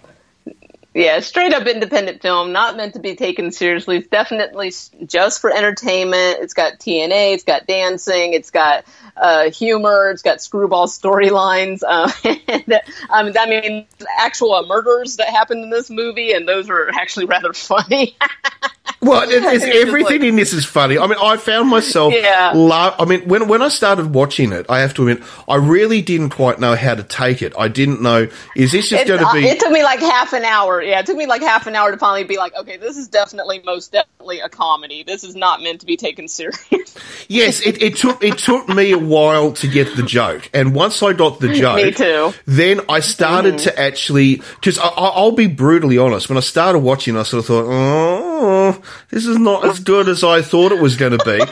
And, and then, as you said, about half an hour in, suddenly it's like that light bulb goes off on the top of your head and you go, I get it now. I get what she's trying to do now.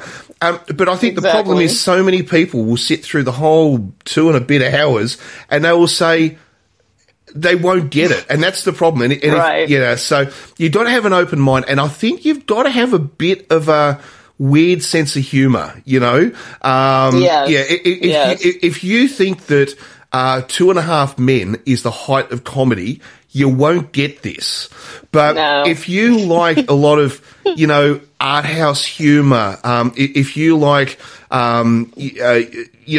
sort of wacky kind of crazy humour, then you'll start to get the jokes and then you'll start to laugh and then you'll start to find, oh, I'm actually enjoying this, So yeah, that's just what I would say. Yeah, it also helps if you're actually familiar with Showgirls, which I have to admit I'm not that familiar with it. I've seen bits and pieces of it. I'm honestly not that fluent in Showgirls, the original, but I know enough of it to notice what scenes were being spoofed and what was being what was being referenced and stuff. So, I mean, if you're familiar with the original Showgirls, that'll definitely help with your enjoyment of this movie because you'll be like, oh, look, it's that dance routine, or oh my God, look, it's that sex scene in the pool and stuff like that. And also you'll be like, oh my God, this is Penny from Showgirls, yes, stuff like that.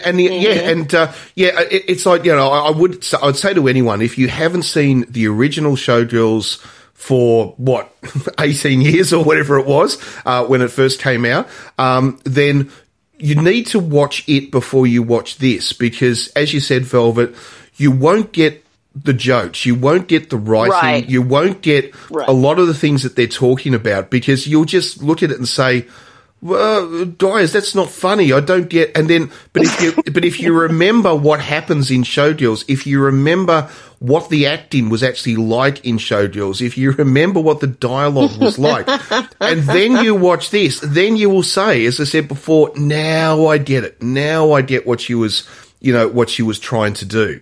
But in saying that, I think that she still was trying to put some serious stuff into this. But I think in some ways, a lot of people don't see that either because they get caught up in the humour and they lose some of the seriousness stuff, which she's trying to put in. So, it's got its issues. There's no doubt it's got its issues. But you know what? I still enjoyed it. Just wish it was a little bit shorter. Yeah, I have to agree. I actually had to take a break on this one. About an hour and a half in, I was finally like, I have to take a break. I can't sit for 2.5 hours at this moment. It's not that I can't watch a 2.5 hour movie, but it was one of those days where I was just like, I didn't time it right. And I'm like, oh, I have stuff I have to do right now. I can't sit here and watch a movie for 2.5 hours. So an hour and a half in, I had to take a break, and then I had to come back later to watch the rest of it. And I was just like, yeah, this is a bit long. But the other thing too, we should say is that Rena Riffel, who of course basically did everything in regards to this movie, she is gorgeous, absolutely gorgeous. Yes. My God, her body's amazing. And you will see a lot of her body in this movie. Yes. But the other thing too is that one thing that you will be astounded by is if you watch this as a double feature with the original Showgirls, she's hardly aged. She doesn't really look like she's 18 years older. Wow. I was stunned at just how similar, she obviously has a very good health regime because she doesn't seem to have aged. It's quite astounding. Well, look at her body. She evidently takes very good care of herself, and good for her because, yeah, she's a treasure to watch. She's so beautiful in this movie, and she does have dancing ability. I mean, she really hams it up and, makes a joke out of it, but she evidently has the talent to dance, which is pretty cool. Yeah, it's fun to watch. Oh, yeah, no. I think she was great. And I know that she's got a brand new movie, which is out, I think it's out at the moment or is coming out at the moment, which I think we'll have to have a look at because she is, I really like her because, I'd only really seen a lot of her work in other movies where her roles were quite sort of small. So it was really interesting to see something that she was in as the main star and obviously directing and all the rest of it. And I think she did all right, and I think she did all right. And she also lights a lot of my train set photos online too. So nice. So, it really is impressive that she did so. I mean, she pretty much did this whole movie herself. I mean, there's other people in the movie, but I mean, yeah, the directing, editing. I mean, yes, yeah, it's a huge undertaking, and her budget was only like $30,000. I mean, there are so many movies that could not even be made for that, and that she made this, basically double feature film on a budget of $30,000. That's right. It's pretty amazing. You think about it. What was the budget? We were just talking about Eyes of the Roshi. Now, what was the budget on that? That was 500,000. 800,000. I forget now. Now, a million.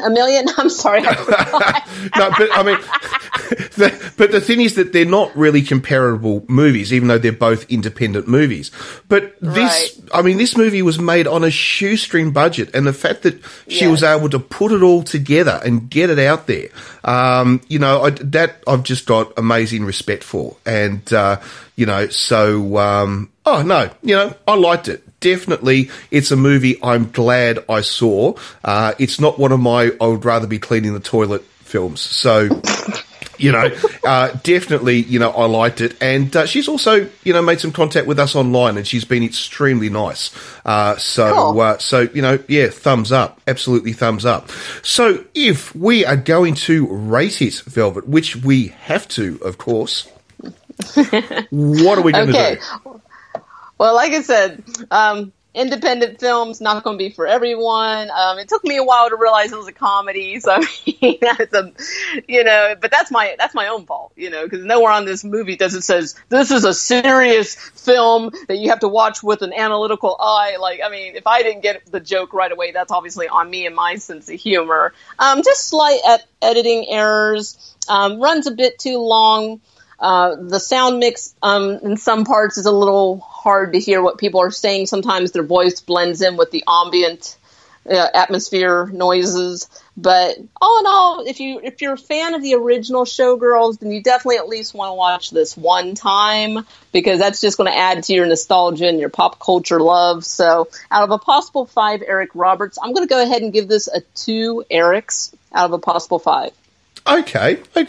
Well, I'm going to go a little bit higher. I think that, I just think the product, for all of its, little faults, the product that she put together on $0, I think is kind of outstanding if you look at the end result versus, the amount of money that they had to make it. So I'm actually going to give it 3 out of 5 Erics. So definitely, I think it's a passing grade, and I just always want to support indie films, when they're out there, and I liked it because I am a huge fan of the original Showgirls. I've even got the old VHS copy sitting out in my garage somewhere, I mean, I've got it on DVD, I've got it on Blu-ray. I absolutely, adore that film.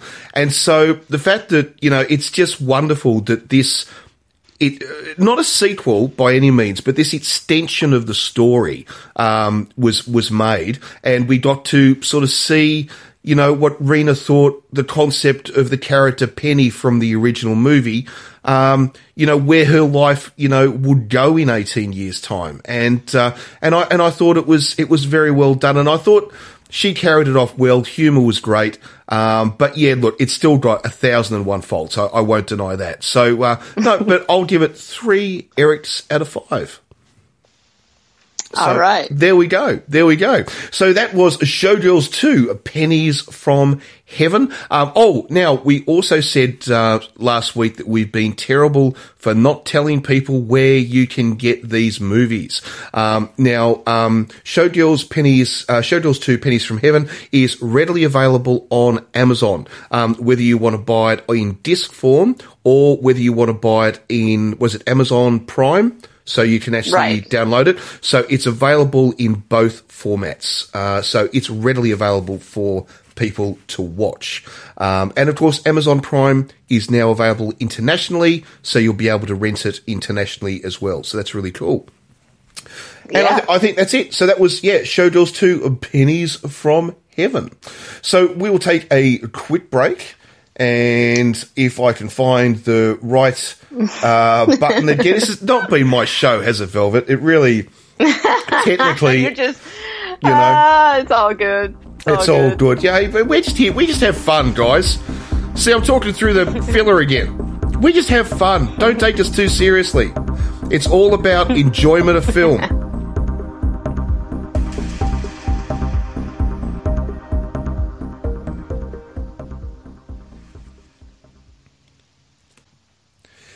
Now, movie number 3, but we had Ethan on it. It was movie number 2.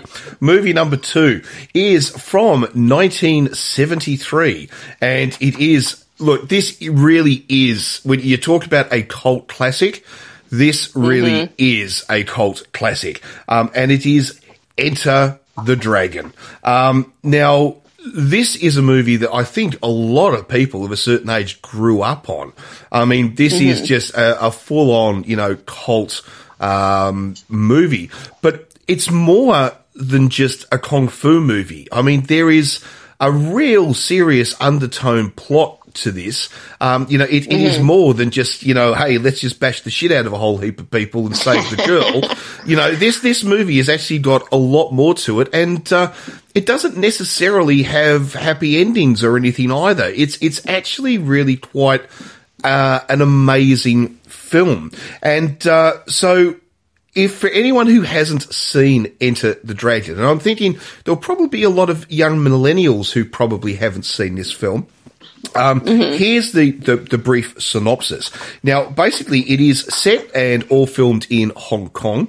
It is the story of Bruce Lee, and it was, in fact, Bruce Lee's final movie before he died.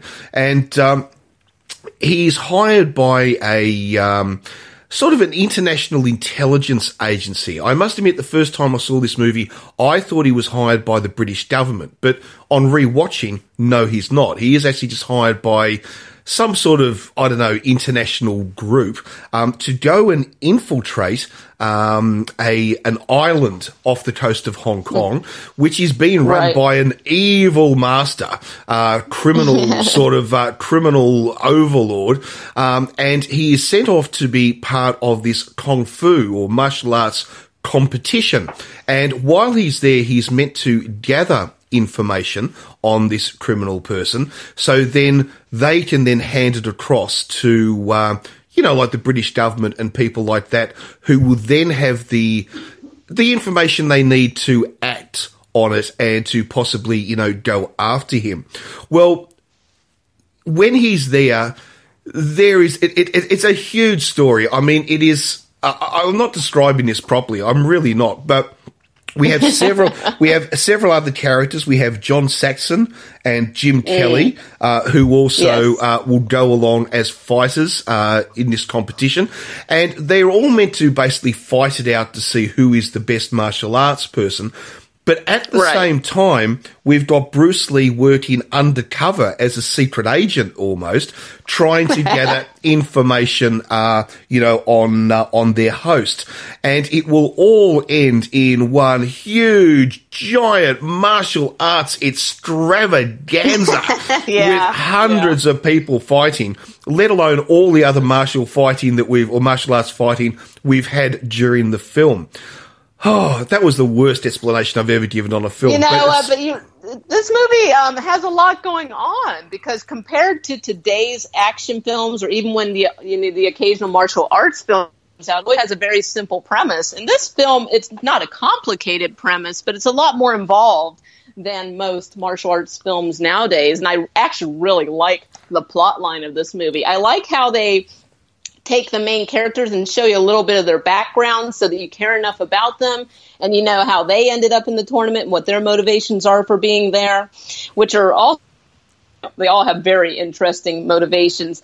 I thought it was really interesting that for a movie from 1973, because many people say this is the film that really introduced the United States and honestly the rest of the world to the whole martial arts film genre, because I like that this film also has a woman in it, which is supposed to be Bruce Lee's sister in the movie. She's kicking ass. She's using martial arts to defend herself. And I was like, wow, this is not just, a male-dominated. There's also, a woman in this movie using martial arts to defend herself, which I thought was pretty ahead of the time. Pretty cool. It's it's a cross-cultural film in a sense, because it was really an American Hong Kong sort of co-production, if you like. So, because I know a lot of Bruce Lee fans will say that this is not by any means Bruce Lee's best film. Because they love the true Hong Kong cinema, which he made so many martial arts films, obviously, right? All in Cantonese. Where this movie, of course, is 100% in English, and in fact, I believe the Cantonese version of this had to be dubbed, so it was actually filmed and shot in English. Well, it's actually filmed and shot with no audio, which is what I thought was interesting. So the people who didn't speak English spoke whatever they spoke, and then Bruce Lee spoke English or, Cantonese whenever he needed to. And then once the movie was done shooting, that's when they would actually dub in the corresponding languages, which I thought was interesting. Oh, that's fascinating. So I was like, oh, that's how they do that. Because at first I was kind of like, well, no, he's definitely speaking English in this part because his lips would line up perfectly. But then the guy next to him, I'm like, okay, now he's obviously had his English dubbed in. I'm like, how did they do this? But yeah, we always do our homework after the movie, and then we're like, that's how they. Yeah, that's how they do it. Interesting facts. So, but yeah, go ahead. Oh, no, I was going to say, but the other interesting thing, too, is that the two Western characters, because obviously not everybody, there are a number of Western characters in this. The sort of secretary and the bodyguard to the our main villain, Western, and also the two of the fighters who go are Western. But apart from them, everybody else in this movie is Chinese. It is a full-on Chinese cast. And in fact, even the producers of this movie are all, a number of them are all Chinese. So this was a real mixture, movie. I suppose a little bit like, if you remember the movie Tora, Tora, Tora, which is, although it's seen as a Hollywood film, it's in fact as much Japanese as it is American. So it is very much a cross-national production. But it's interesting that the two Westerners who were meant to be the fighters, John Saxon and Jim Kelly, were martial arts fighters themselves. Yes. Yeah, John Saxon was actually a black belt in karate, and Jim Kelly was actually I believe he was the world, or he was what was he? He was the United States karate champion, I believe, at the time, with all the tournaments and stuff. I believe he was actually like the actual champion of karate at the time this movie was made, at least in the United States. Yes, so they didn't just cast two actors and then have to film around them, with stunt doubles. They actually had actors who could do their own stunts. So that was, because let's face it, in Hong Kong, now it's a little bit different. We have CGI and all sorts of different things. But, back then, basically, you did your own stunts, So that is a really good thing about it. But the other thing, too, is that this movie is seen as so crucial to film history that in 2004, now we've spoken about the National Film Registry in Washington, where every year they lay down a movie for preservation. And in 2004, this movie was added to the collection. Yes. So, yeah, they were like, this definitely needs to be preserved. Yes. Which I'm glad they do that, because we take it for granted now that there's so many digital and physical copies available of films, but there have actually been films that have been lost in time, or bits and pieces of films have been lost in time that can never be recovered because people didn't preserve them. You know, they didn't have the mass copying, you know, sciences and technologies that we have now, like Metropolis, one of my favorite classic films. I mean, they're still doing what they can to restore that motherfucker because the original was not very well taken care of. And every now and then, like every 10 years, they're like, oh, we found another frame in somebody's shoebox in an attic. It's like, let's add it in. Yes. Oh, it happens with a lot of old TV shows that happens too as well. Yes. You know, there's Doctor Who episodes that we'll never see because they weren't saved, they weren't preserved. I mean, it's pretty fascinating. Oh yeah. Now. Oh yeah, no, I mean, absolutely. But there was just a bit of an awkward thing. But the other thing too is that this movie was a huge financial success. I think it cost them at the time $850,000 to make. Now, in the US alone, so this is not taking into account Hong Kong and then all of the, you know, other nations where it would screen, the return was $21.5 million. Wow. And worldwide, it's been 90 million worldwide. So yeah, that's a humongous profit on this film. So really highly, you know, successful. And of course, it was not the first time that, you know, Bruce Lee would be seen on or was seen on Western screens. I mean, Bruce Lee, of course, was in the original TV series The Green Hornet. With the character, was it Kato? I think the character, is that right? Kato. Yeah. And of course, you know, and it's the other thing too about this movie is that it has been parodied so much. I mean, it is a humongous part of pop culture. Even if you've never seen the film, you know, you've seen something from the film, pop culture references and spoofs. Oh, yes. I mean, go and watch a comedy that was released a few years ago called Balls of Fury. Now, that was just a total comedy send-up of this movie. They just replaced the martial arts with ping pong. But otherwise, the movie is copied, you know, totally. Yeah. But also, even. Sorry. But even walking in that. But he was great, wasn't he? He was great in that, Mr. Walton. Ping pong. Oh, he played that so well. Because you think he's meant to be so nasty, but he's such a. It's so good. Oh, he's a funny guy. Oh, funny guy. He does comedy well. I've got to admit, he really does. But the other thing too, even Blake Edwards in all of the Pink Panther movies would copy and send up this, you know, and the Pink Panther movies were huge blockbusters, but here they are continually parodying Enter the Dragon. You know, so it's, I mean, you know, so it's, and also just Bruce Lee himself. I mean, the fact that, you know, Inspector Clouseau's manservant was called Kato and that they were always fighting each other, you know, in these martial arts, things. So, it's, you know, it is amazing. You know, this movie has written itself into cult culture without any doubt.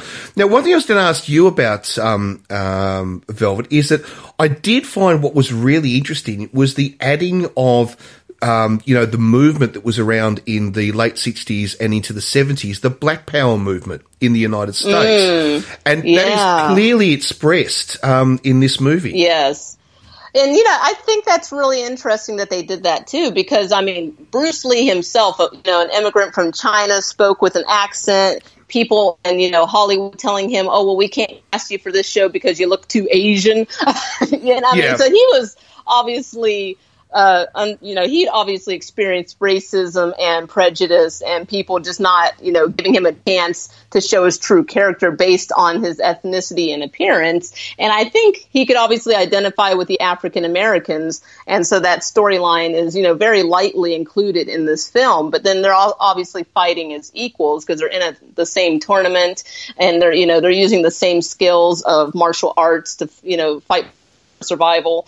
And just, I thought that was really cool that was in here. But also, I mean, again, they have the character that's supposed to play his sister in this movie. She's also doing martial arts and she's defending herself. So there's a lot of equal rights throughout this whole movie, because I mean, he's also trying to bring down, you know, a sex trafficking ring, because, you know, these women should have the right to choose who they're having sex with and if they're having sex, and you know, it's amazing. It's a really great movie. It is, and also, you know, our other two martial arts people is that, you know, they are meant to be sort of semi-criminals, but when they arrive, you know, we find out that, well, there are certain limits, though. There's crime, and then there's crime.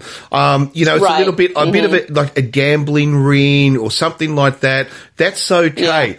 But sex trafficking, no way. We're not going to, you know, and so they will then, of course, you know, join with Bruce Lee in trying to take down, you know, this evil guy who was played by, was it Shia King? I think is, not exactly sure how he pronounced how the name. Yeah, I'm not trying to pronounce the name either. I have to admit. Yeah, I'm just going to say Shiki, and I'm going to say it the way you said it. And but of course he's wonderful, because of course he's meant to only have the one hand, and so he keeps putting on the interchangeable hands, and of course he will in one fight scene put on the like the giant claw hand, and this is something once again that will be done to death in other movies, but very iconic. And and it would bring up that huge iconic scene, of course, or photograph of Bruce Lee with the razor cuts on, well, obviously Fate, but the Fate razor cuts, you know, on his body, and that image of Bruce Lee has written itself into history. You know, absolutely, extremely iconic scene. The whole Hall of Mirrors. I don't want to play it up too much, because it's one of those things that if you talk about too much and somebody sees it, then they feel let down because you hyped it up too much. But it really is one of those scenes. It's just amazing imagery. When I was reading up on trivia on when they did the Hall of Mirrors, the final fight scene in this movie, they said they actually used 8,000 mirrors to create that. And I'm like, what? Wow. I can't even count that high. I'm like, how in the hell? I mean, I don't know if that's an exaggeration at this point, but that was the fact I kept coming across was 8,000 mirrors. And I'm like, really? So you definitely need to see this, because it's definitely the whole thing of, you know, Bruce Lee's fighting the bad guy, but there's all these mirrors, so it's kind of like, what's the reflection? What's really the real person? Where's he coming from? Where's he at? And so at first you think Bruce Lee might kind of bite it because he's getting injured, and it's just, it's a really cool scene. Oh, and I was also just going to say the cinematography in this movie is magnificent. Oh, it's really nice. It is, especially the indoor shots are pretty much like any movie you would expect from the 1970s, to be truthful. But the exterior shots are magnificent. They are really, really well done. Absolutely great. There's a really cool fight scene between Williams and Han, and Williams is the African-American character. Oh, and I just have to say, you know, I'm not usually a fan of the afro, but Williams really rocked the afro in this movie. He carries the hairdo on him in this movie. I thought it looked really smooth on him. Well done. But anyways, Williams and Han, so the bad guy, there's a scene they're actually fighting, and the camera angles in this are just amazing. And, like, at one point, like, while they're fighting, all of a sudden birds are coming in. Yes. All of a sudden there's birds, and then all of a sudden there's like use of the mirror. They keep using a mirror to show like bad guys are coming in, he's got to fight them. And then at one point there's like a silhouette and they break through the wall. So now on top of that they have a location change to go with this fight. So I mean, like, there's a lot going on, and I was like, wow, this is really good cinematography for the time. They also did a lot of point of view shots where like the camera, it would be like if somebody was going to punch you or kick you, and it would like have the camera in that frame of view, like you were the one actually being attacked. And overall fight choreography is quite good. Bruce Lee choreographed all the fight scenes in this movie, and there is a lot of fighting. And there's even Jackie Chan. If you're a Jackie Chan fan, he's actually in this movie, you know, one of his very first movies. So if you're looking for him when you're watching the movie, whenever Bruce Lee's sister is being bullied, Jackie Chan is the one that hugs her and she knees him in the balls. And then he shows up again in like this cave, and Bruce Lee grabs him by the hair and, you know, soon defeats him. But yeah, Jackie Chan's in this movie. So it's got everything. And in fact, one of the producers who, of course, I think was very good friends of Jackie Chan is it Raymond Chow? And he was, of course, one of the producers in this. And in fact, I think we actually see Raymond Chow in one of the very early fight scenes. When they're fighting in the, in their monastery at the very, very start. And the slightly chubbier guy who's fighting? Oh, yeah. Now, that was actually Bruce Lee's actual sparring partner. Yes, that's him. Yes. But that's Raymond Chow, though, isn't it? I think. Yes, I believe that's his name. I'm pretty sure that's Raymond Chow. Yeah, because I remember there's a cafe in Melbourne, and I used to go and eat there all the time. It's what we call like a Vietnamese tea house.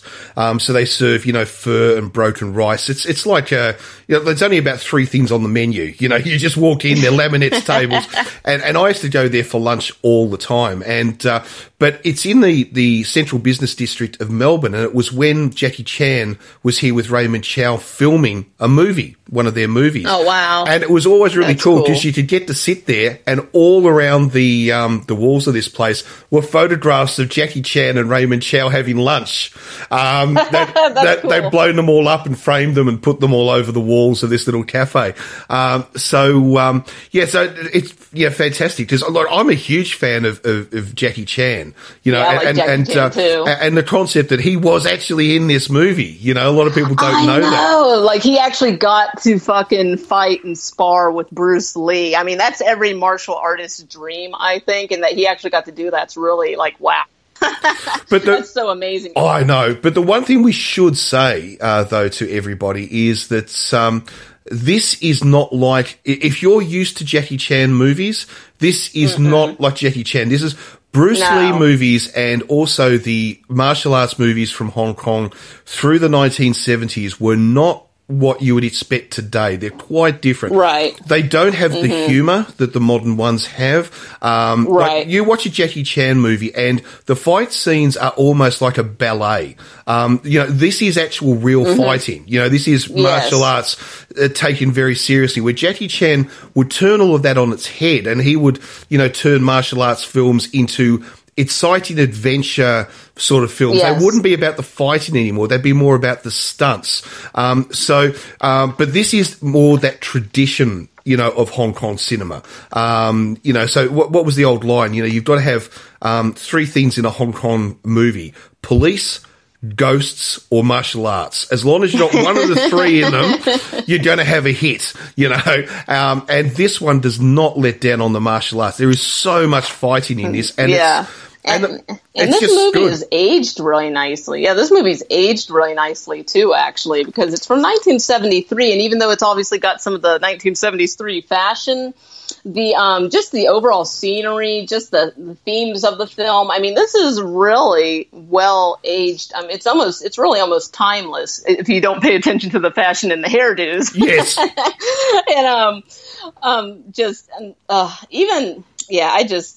the scenery. Oh my God, they made such good use of the scenery in this movie because it was definitely shot in China. And I mean, like, you get to see the boats, and they really wanted to introduce like the rest of the world to, Chinese culture. So you see like just like the type of clothes they're wearing, the music, the dance. I really enjoy watching this movie, not even just for the fighting, but just how they show the whole scenery and the people in this movie are really quite attractive, male and female for the most part. Not everybody, obviously. And this is definitely worth checking out if you've never seen it. Even if you're not into martial arts, you want to see this one at least once so you can get all the pop culture references and you'll be in the know. Oh, yes. And the other thing, too, what's different about this as well is that it's got some nudity in it, which it does. Which obviously for 1973 in Western films was almost kind of normal. But Hong Kong films in 1973, well, okay, if you were making what they call a Cat 3 or Category 3 film in Hong Kong, of course, there'd be lots of, we all remember Erotic Ghost Story and all these, what was it, Amy Yip, and all these actresses, from, Suu Kyi and other people, from Hong Kong. But the thing is that if you were to watch a martial arts movie in Hong Kong, you weren't going to get that. So this was actually quite different, you know, in the fact that they did that. They were quite brave. But the other thing too, I was going to point out is we spoke about the mirrors, or you brought up the mirrors. And, of course, the reason for that is that one of the final fights in this is, as Velvet was saying, is in this big room full of mirrors. But what's very interesting is that it's almost identical in many ways to a fight scene at the end of a James Bond movie called The Man with the Golden Gun, which was also surprisingly much of it filmed in Hong Kong, although a lot of it was filmed in Thailand as well. But it's interesting how the scenes are very, very similar. And, you know, this concept of did one copy the other? Well, I don't know. You can be the judge of that because Enter the Dragon was from 1973 and Man with the Golden Gun was from 1974. So I don't really know. They would have had time or the ability to have seen each other's product before they'd actually written the scripts.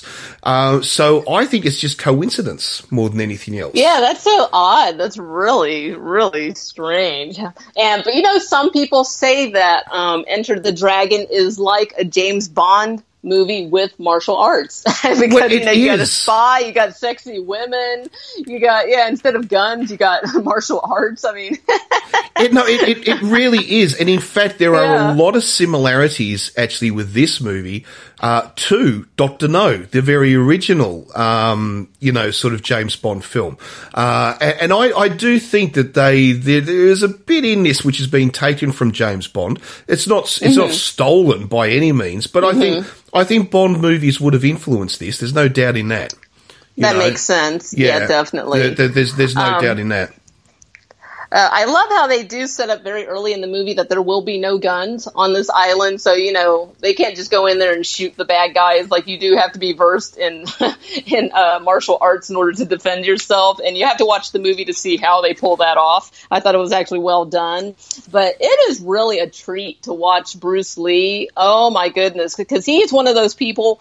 First off, he's really expressive when he does his martial arts, so he gives you that whole satisfaction of, you know, the whole instead of being stone-faced and, you know, making no noise. Like, he's very expressive. Oh, he is, but at the same time, he is so smooth. Like, he makes he makes his martial art look so effortless, and you're just like, wow, he makes this look so easy.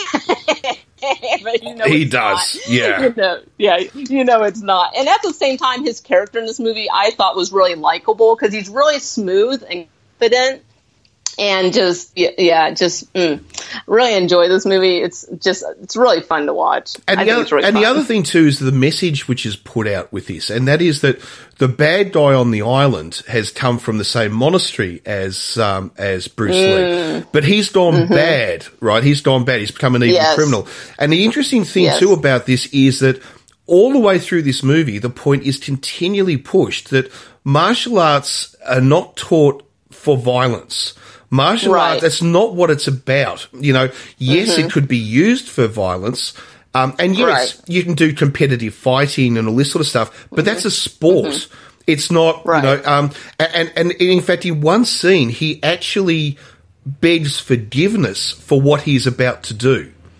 For the fact that he's actually going to have to kill people, and he actually asks forgiveness before he does it. So there's a very interesting message in that, you know, from, you know, the whole culture of martial arts, you know, and I think anyone that does martial arts will understand that. I think a lot of us that don't have anything to do with it just think, oh, it's a form of fighting. No, it's actually a lifestyle. You know, it's more than, you know, absolutely, you know, a lot more than that. The other interesting thing too is we keep talking about China, you know, all the time. But of course, in 1973, when this was made, it was not China. Oh, this is huge. It was, of course, part of Britain. You know, Hong Kong was a British territory. And, and it's the interesting thing that, you know, when we look at the man who sends Bruce Lee there, he's British. You know, he's not Chinese. And the other thing too, all the shots of Hong Kong Harbour and all the rest of it, you can see the British and American warships all in the harbour, you know, which of course today you're not going to see that. And of course it also plays, because this is modern Hong Kong airport. This is when they still had the old airport, you know, where the planes used to come across at rooftop level across the city, you know, before they landed on the, you know, on Hong Kong, you know, airport. And of course, it was always said, you know, it's like you could just stand in Hong Kong and just watch these things come across, and you thought they were going to hit the buildings. And it was just every day, you know. Oh gosh, that's terrible. You know, and we get to see all of that. Yeah, I mean, John Saxon, some people complain he's in this movie too much, but I mean, honestly, at the time when people were making this movie, they're like, yeah, this is be Bruce Lee's movie, but we're not sure how well it's going to do, so we got to make sure we have a central white character in it, which unfortunately that was just the mentality of the time. But I do like John Saxon's character in this. I like that he's just kind of this, you know, womanizing gambler that actually has a black belt in karate, because he ends up being a good guy in the end. You know, like he, you know, he's in debt for gambling, and he's probably not the best person, but at the same time, he saves a cat from getting guillotined. Come on, this is a good guy.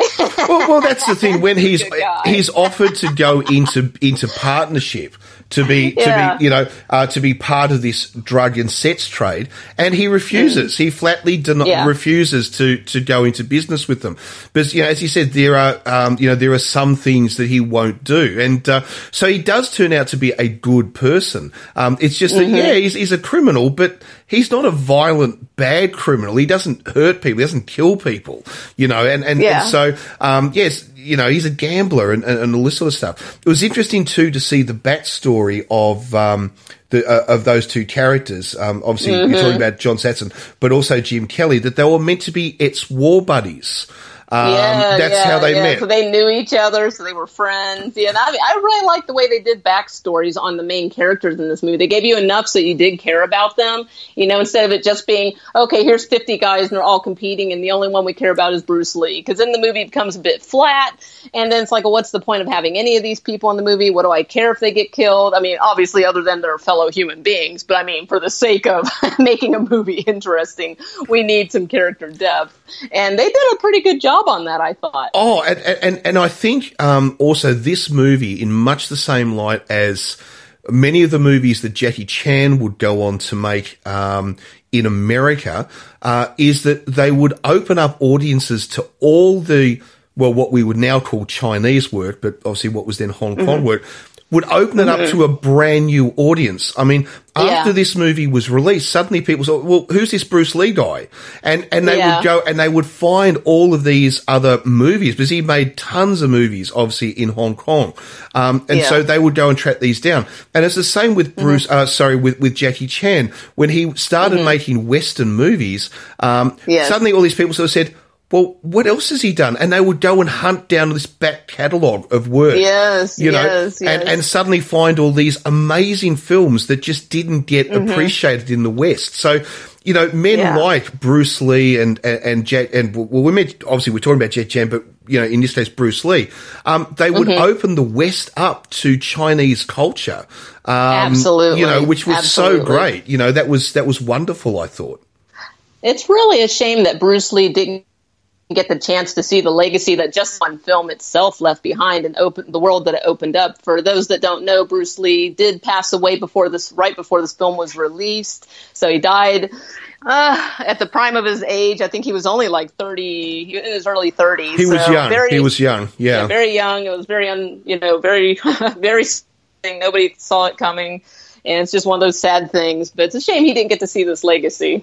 It's like they call it the curse, don't they? Because of course his son. Yeah. You know, the fact that Brandon Lee passed away during the making of The Crow. Yeah. And the curse of the Lees. You know, it's like the son dies at this early age. You know, but I'm a fan of conspiracy theories. I love hearing about them, but according to Bruce Lee's wife, she really believes it was a case of water on the brain caused by an allergic reaction to some painkillers that Bruce Lee was taking. So I'm going to respect her and say, I guess that's what happened.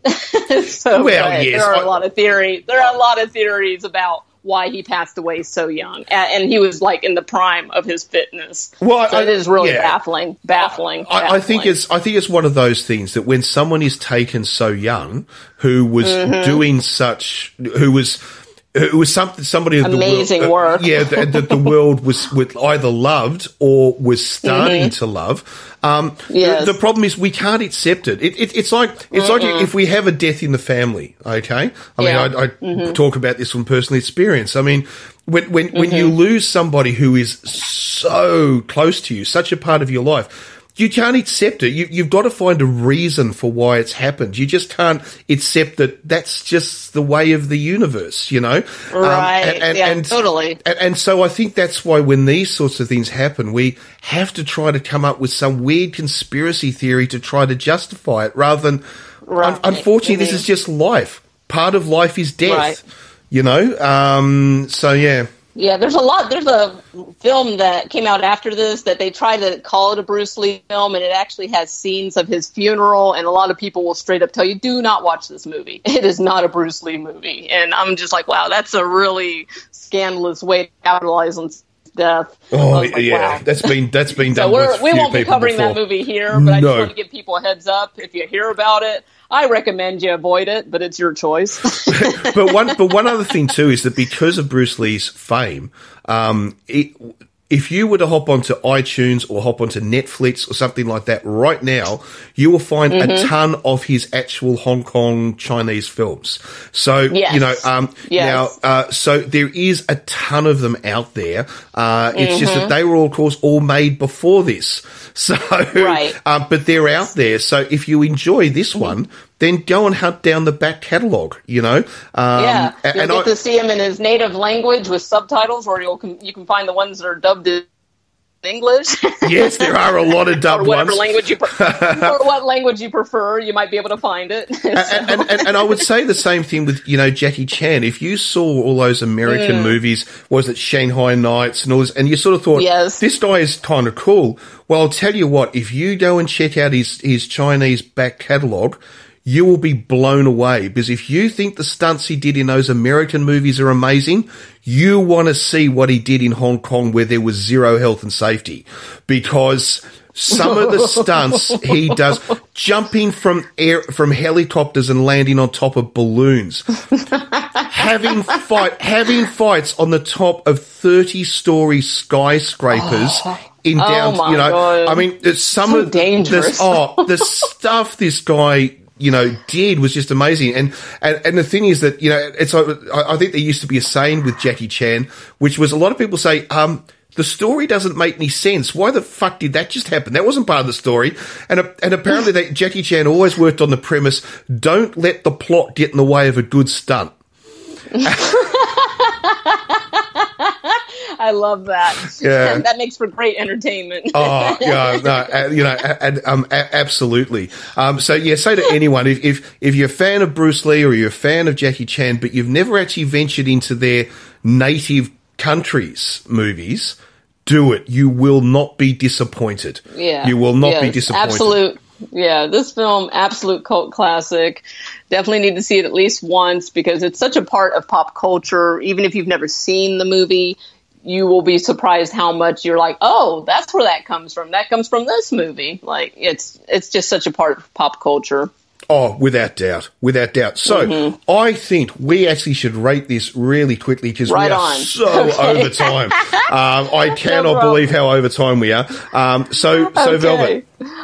Okay, on a scale of 5 Eric Roberts, so this movie is not perfect. It has aged quite nicely. There are some very slight, very small editing things that I noticed. I have to say this really fast because I thought it was funny. There is definitely a scene where where Bruce Lee is most definitely kicking a puppet instead of kicking Mr. Han, and it makes me laugh every time I see the scene, because the moment he kicks it, it goes across the fucking room so fucking fast, and I'm just like, okay, that was definitely not human.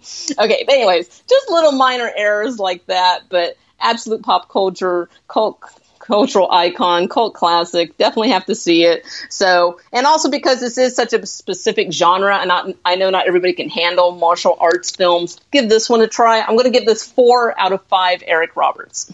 Yeah, I'm going to pretty much be the same. I'm going to say 4 out of 5. I was going to say 4 out of 5 jetties. But actually should be 4 out of 5 dragons. Or dragons, yes. Because no, I think it's brilliant. I think it's great. This movie is very fast paced. You won't get bored. And the other thing too is if you're not really hugely into martial arts films, I'd still say give it a try because it's actually as much a spy drama as it is. Yes. I mean, seriously, if you like James Bond films, you're going to like this. To be truthful, right?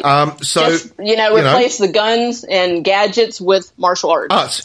And you've got a very similar film. So if you're a fan of Sean Connery's Bond era, then you'll like this because they are very similar. So yeah, definitely 4. I'd even say 4.5. To be truthful, it's kind of hard to fault it. Really, it really is. So yeah, so no, good one, excellent.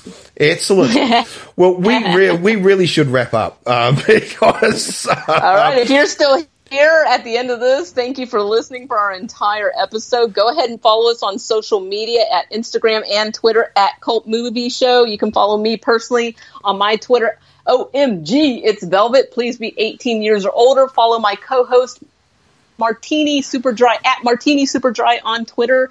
And what else am I forgetting? You can listen to us on iTunes and YouTube and check in next week for more movie reviews. And and of course we want to say a huge thank you to Ethan Marten.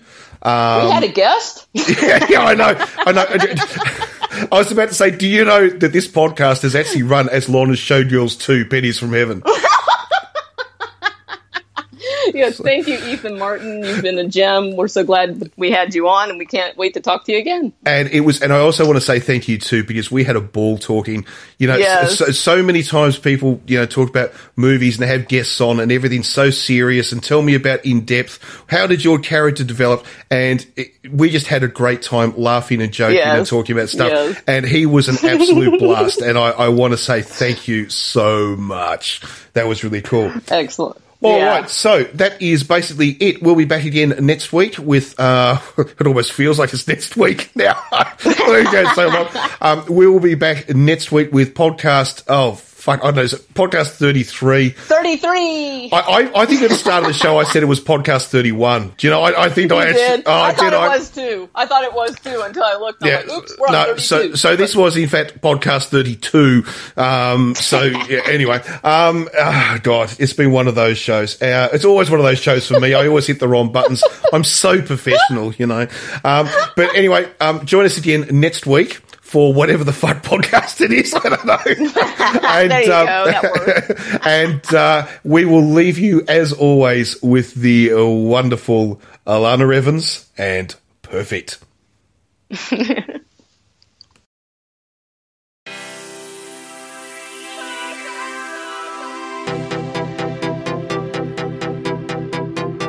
You're always smiling when I see you. It doesn't matter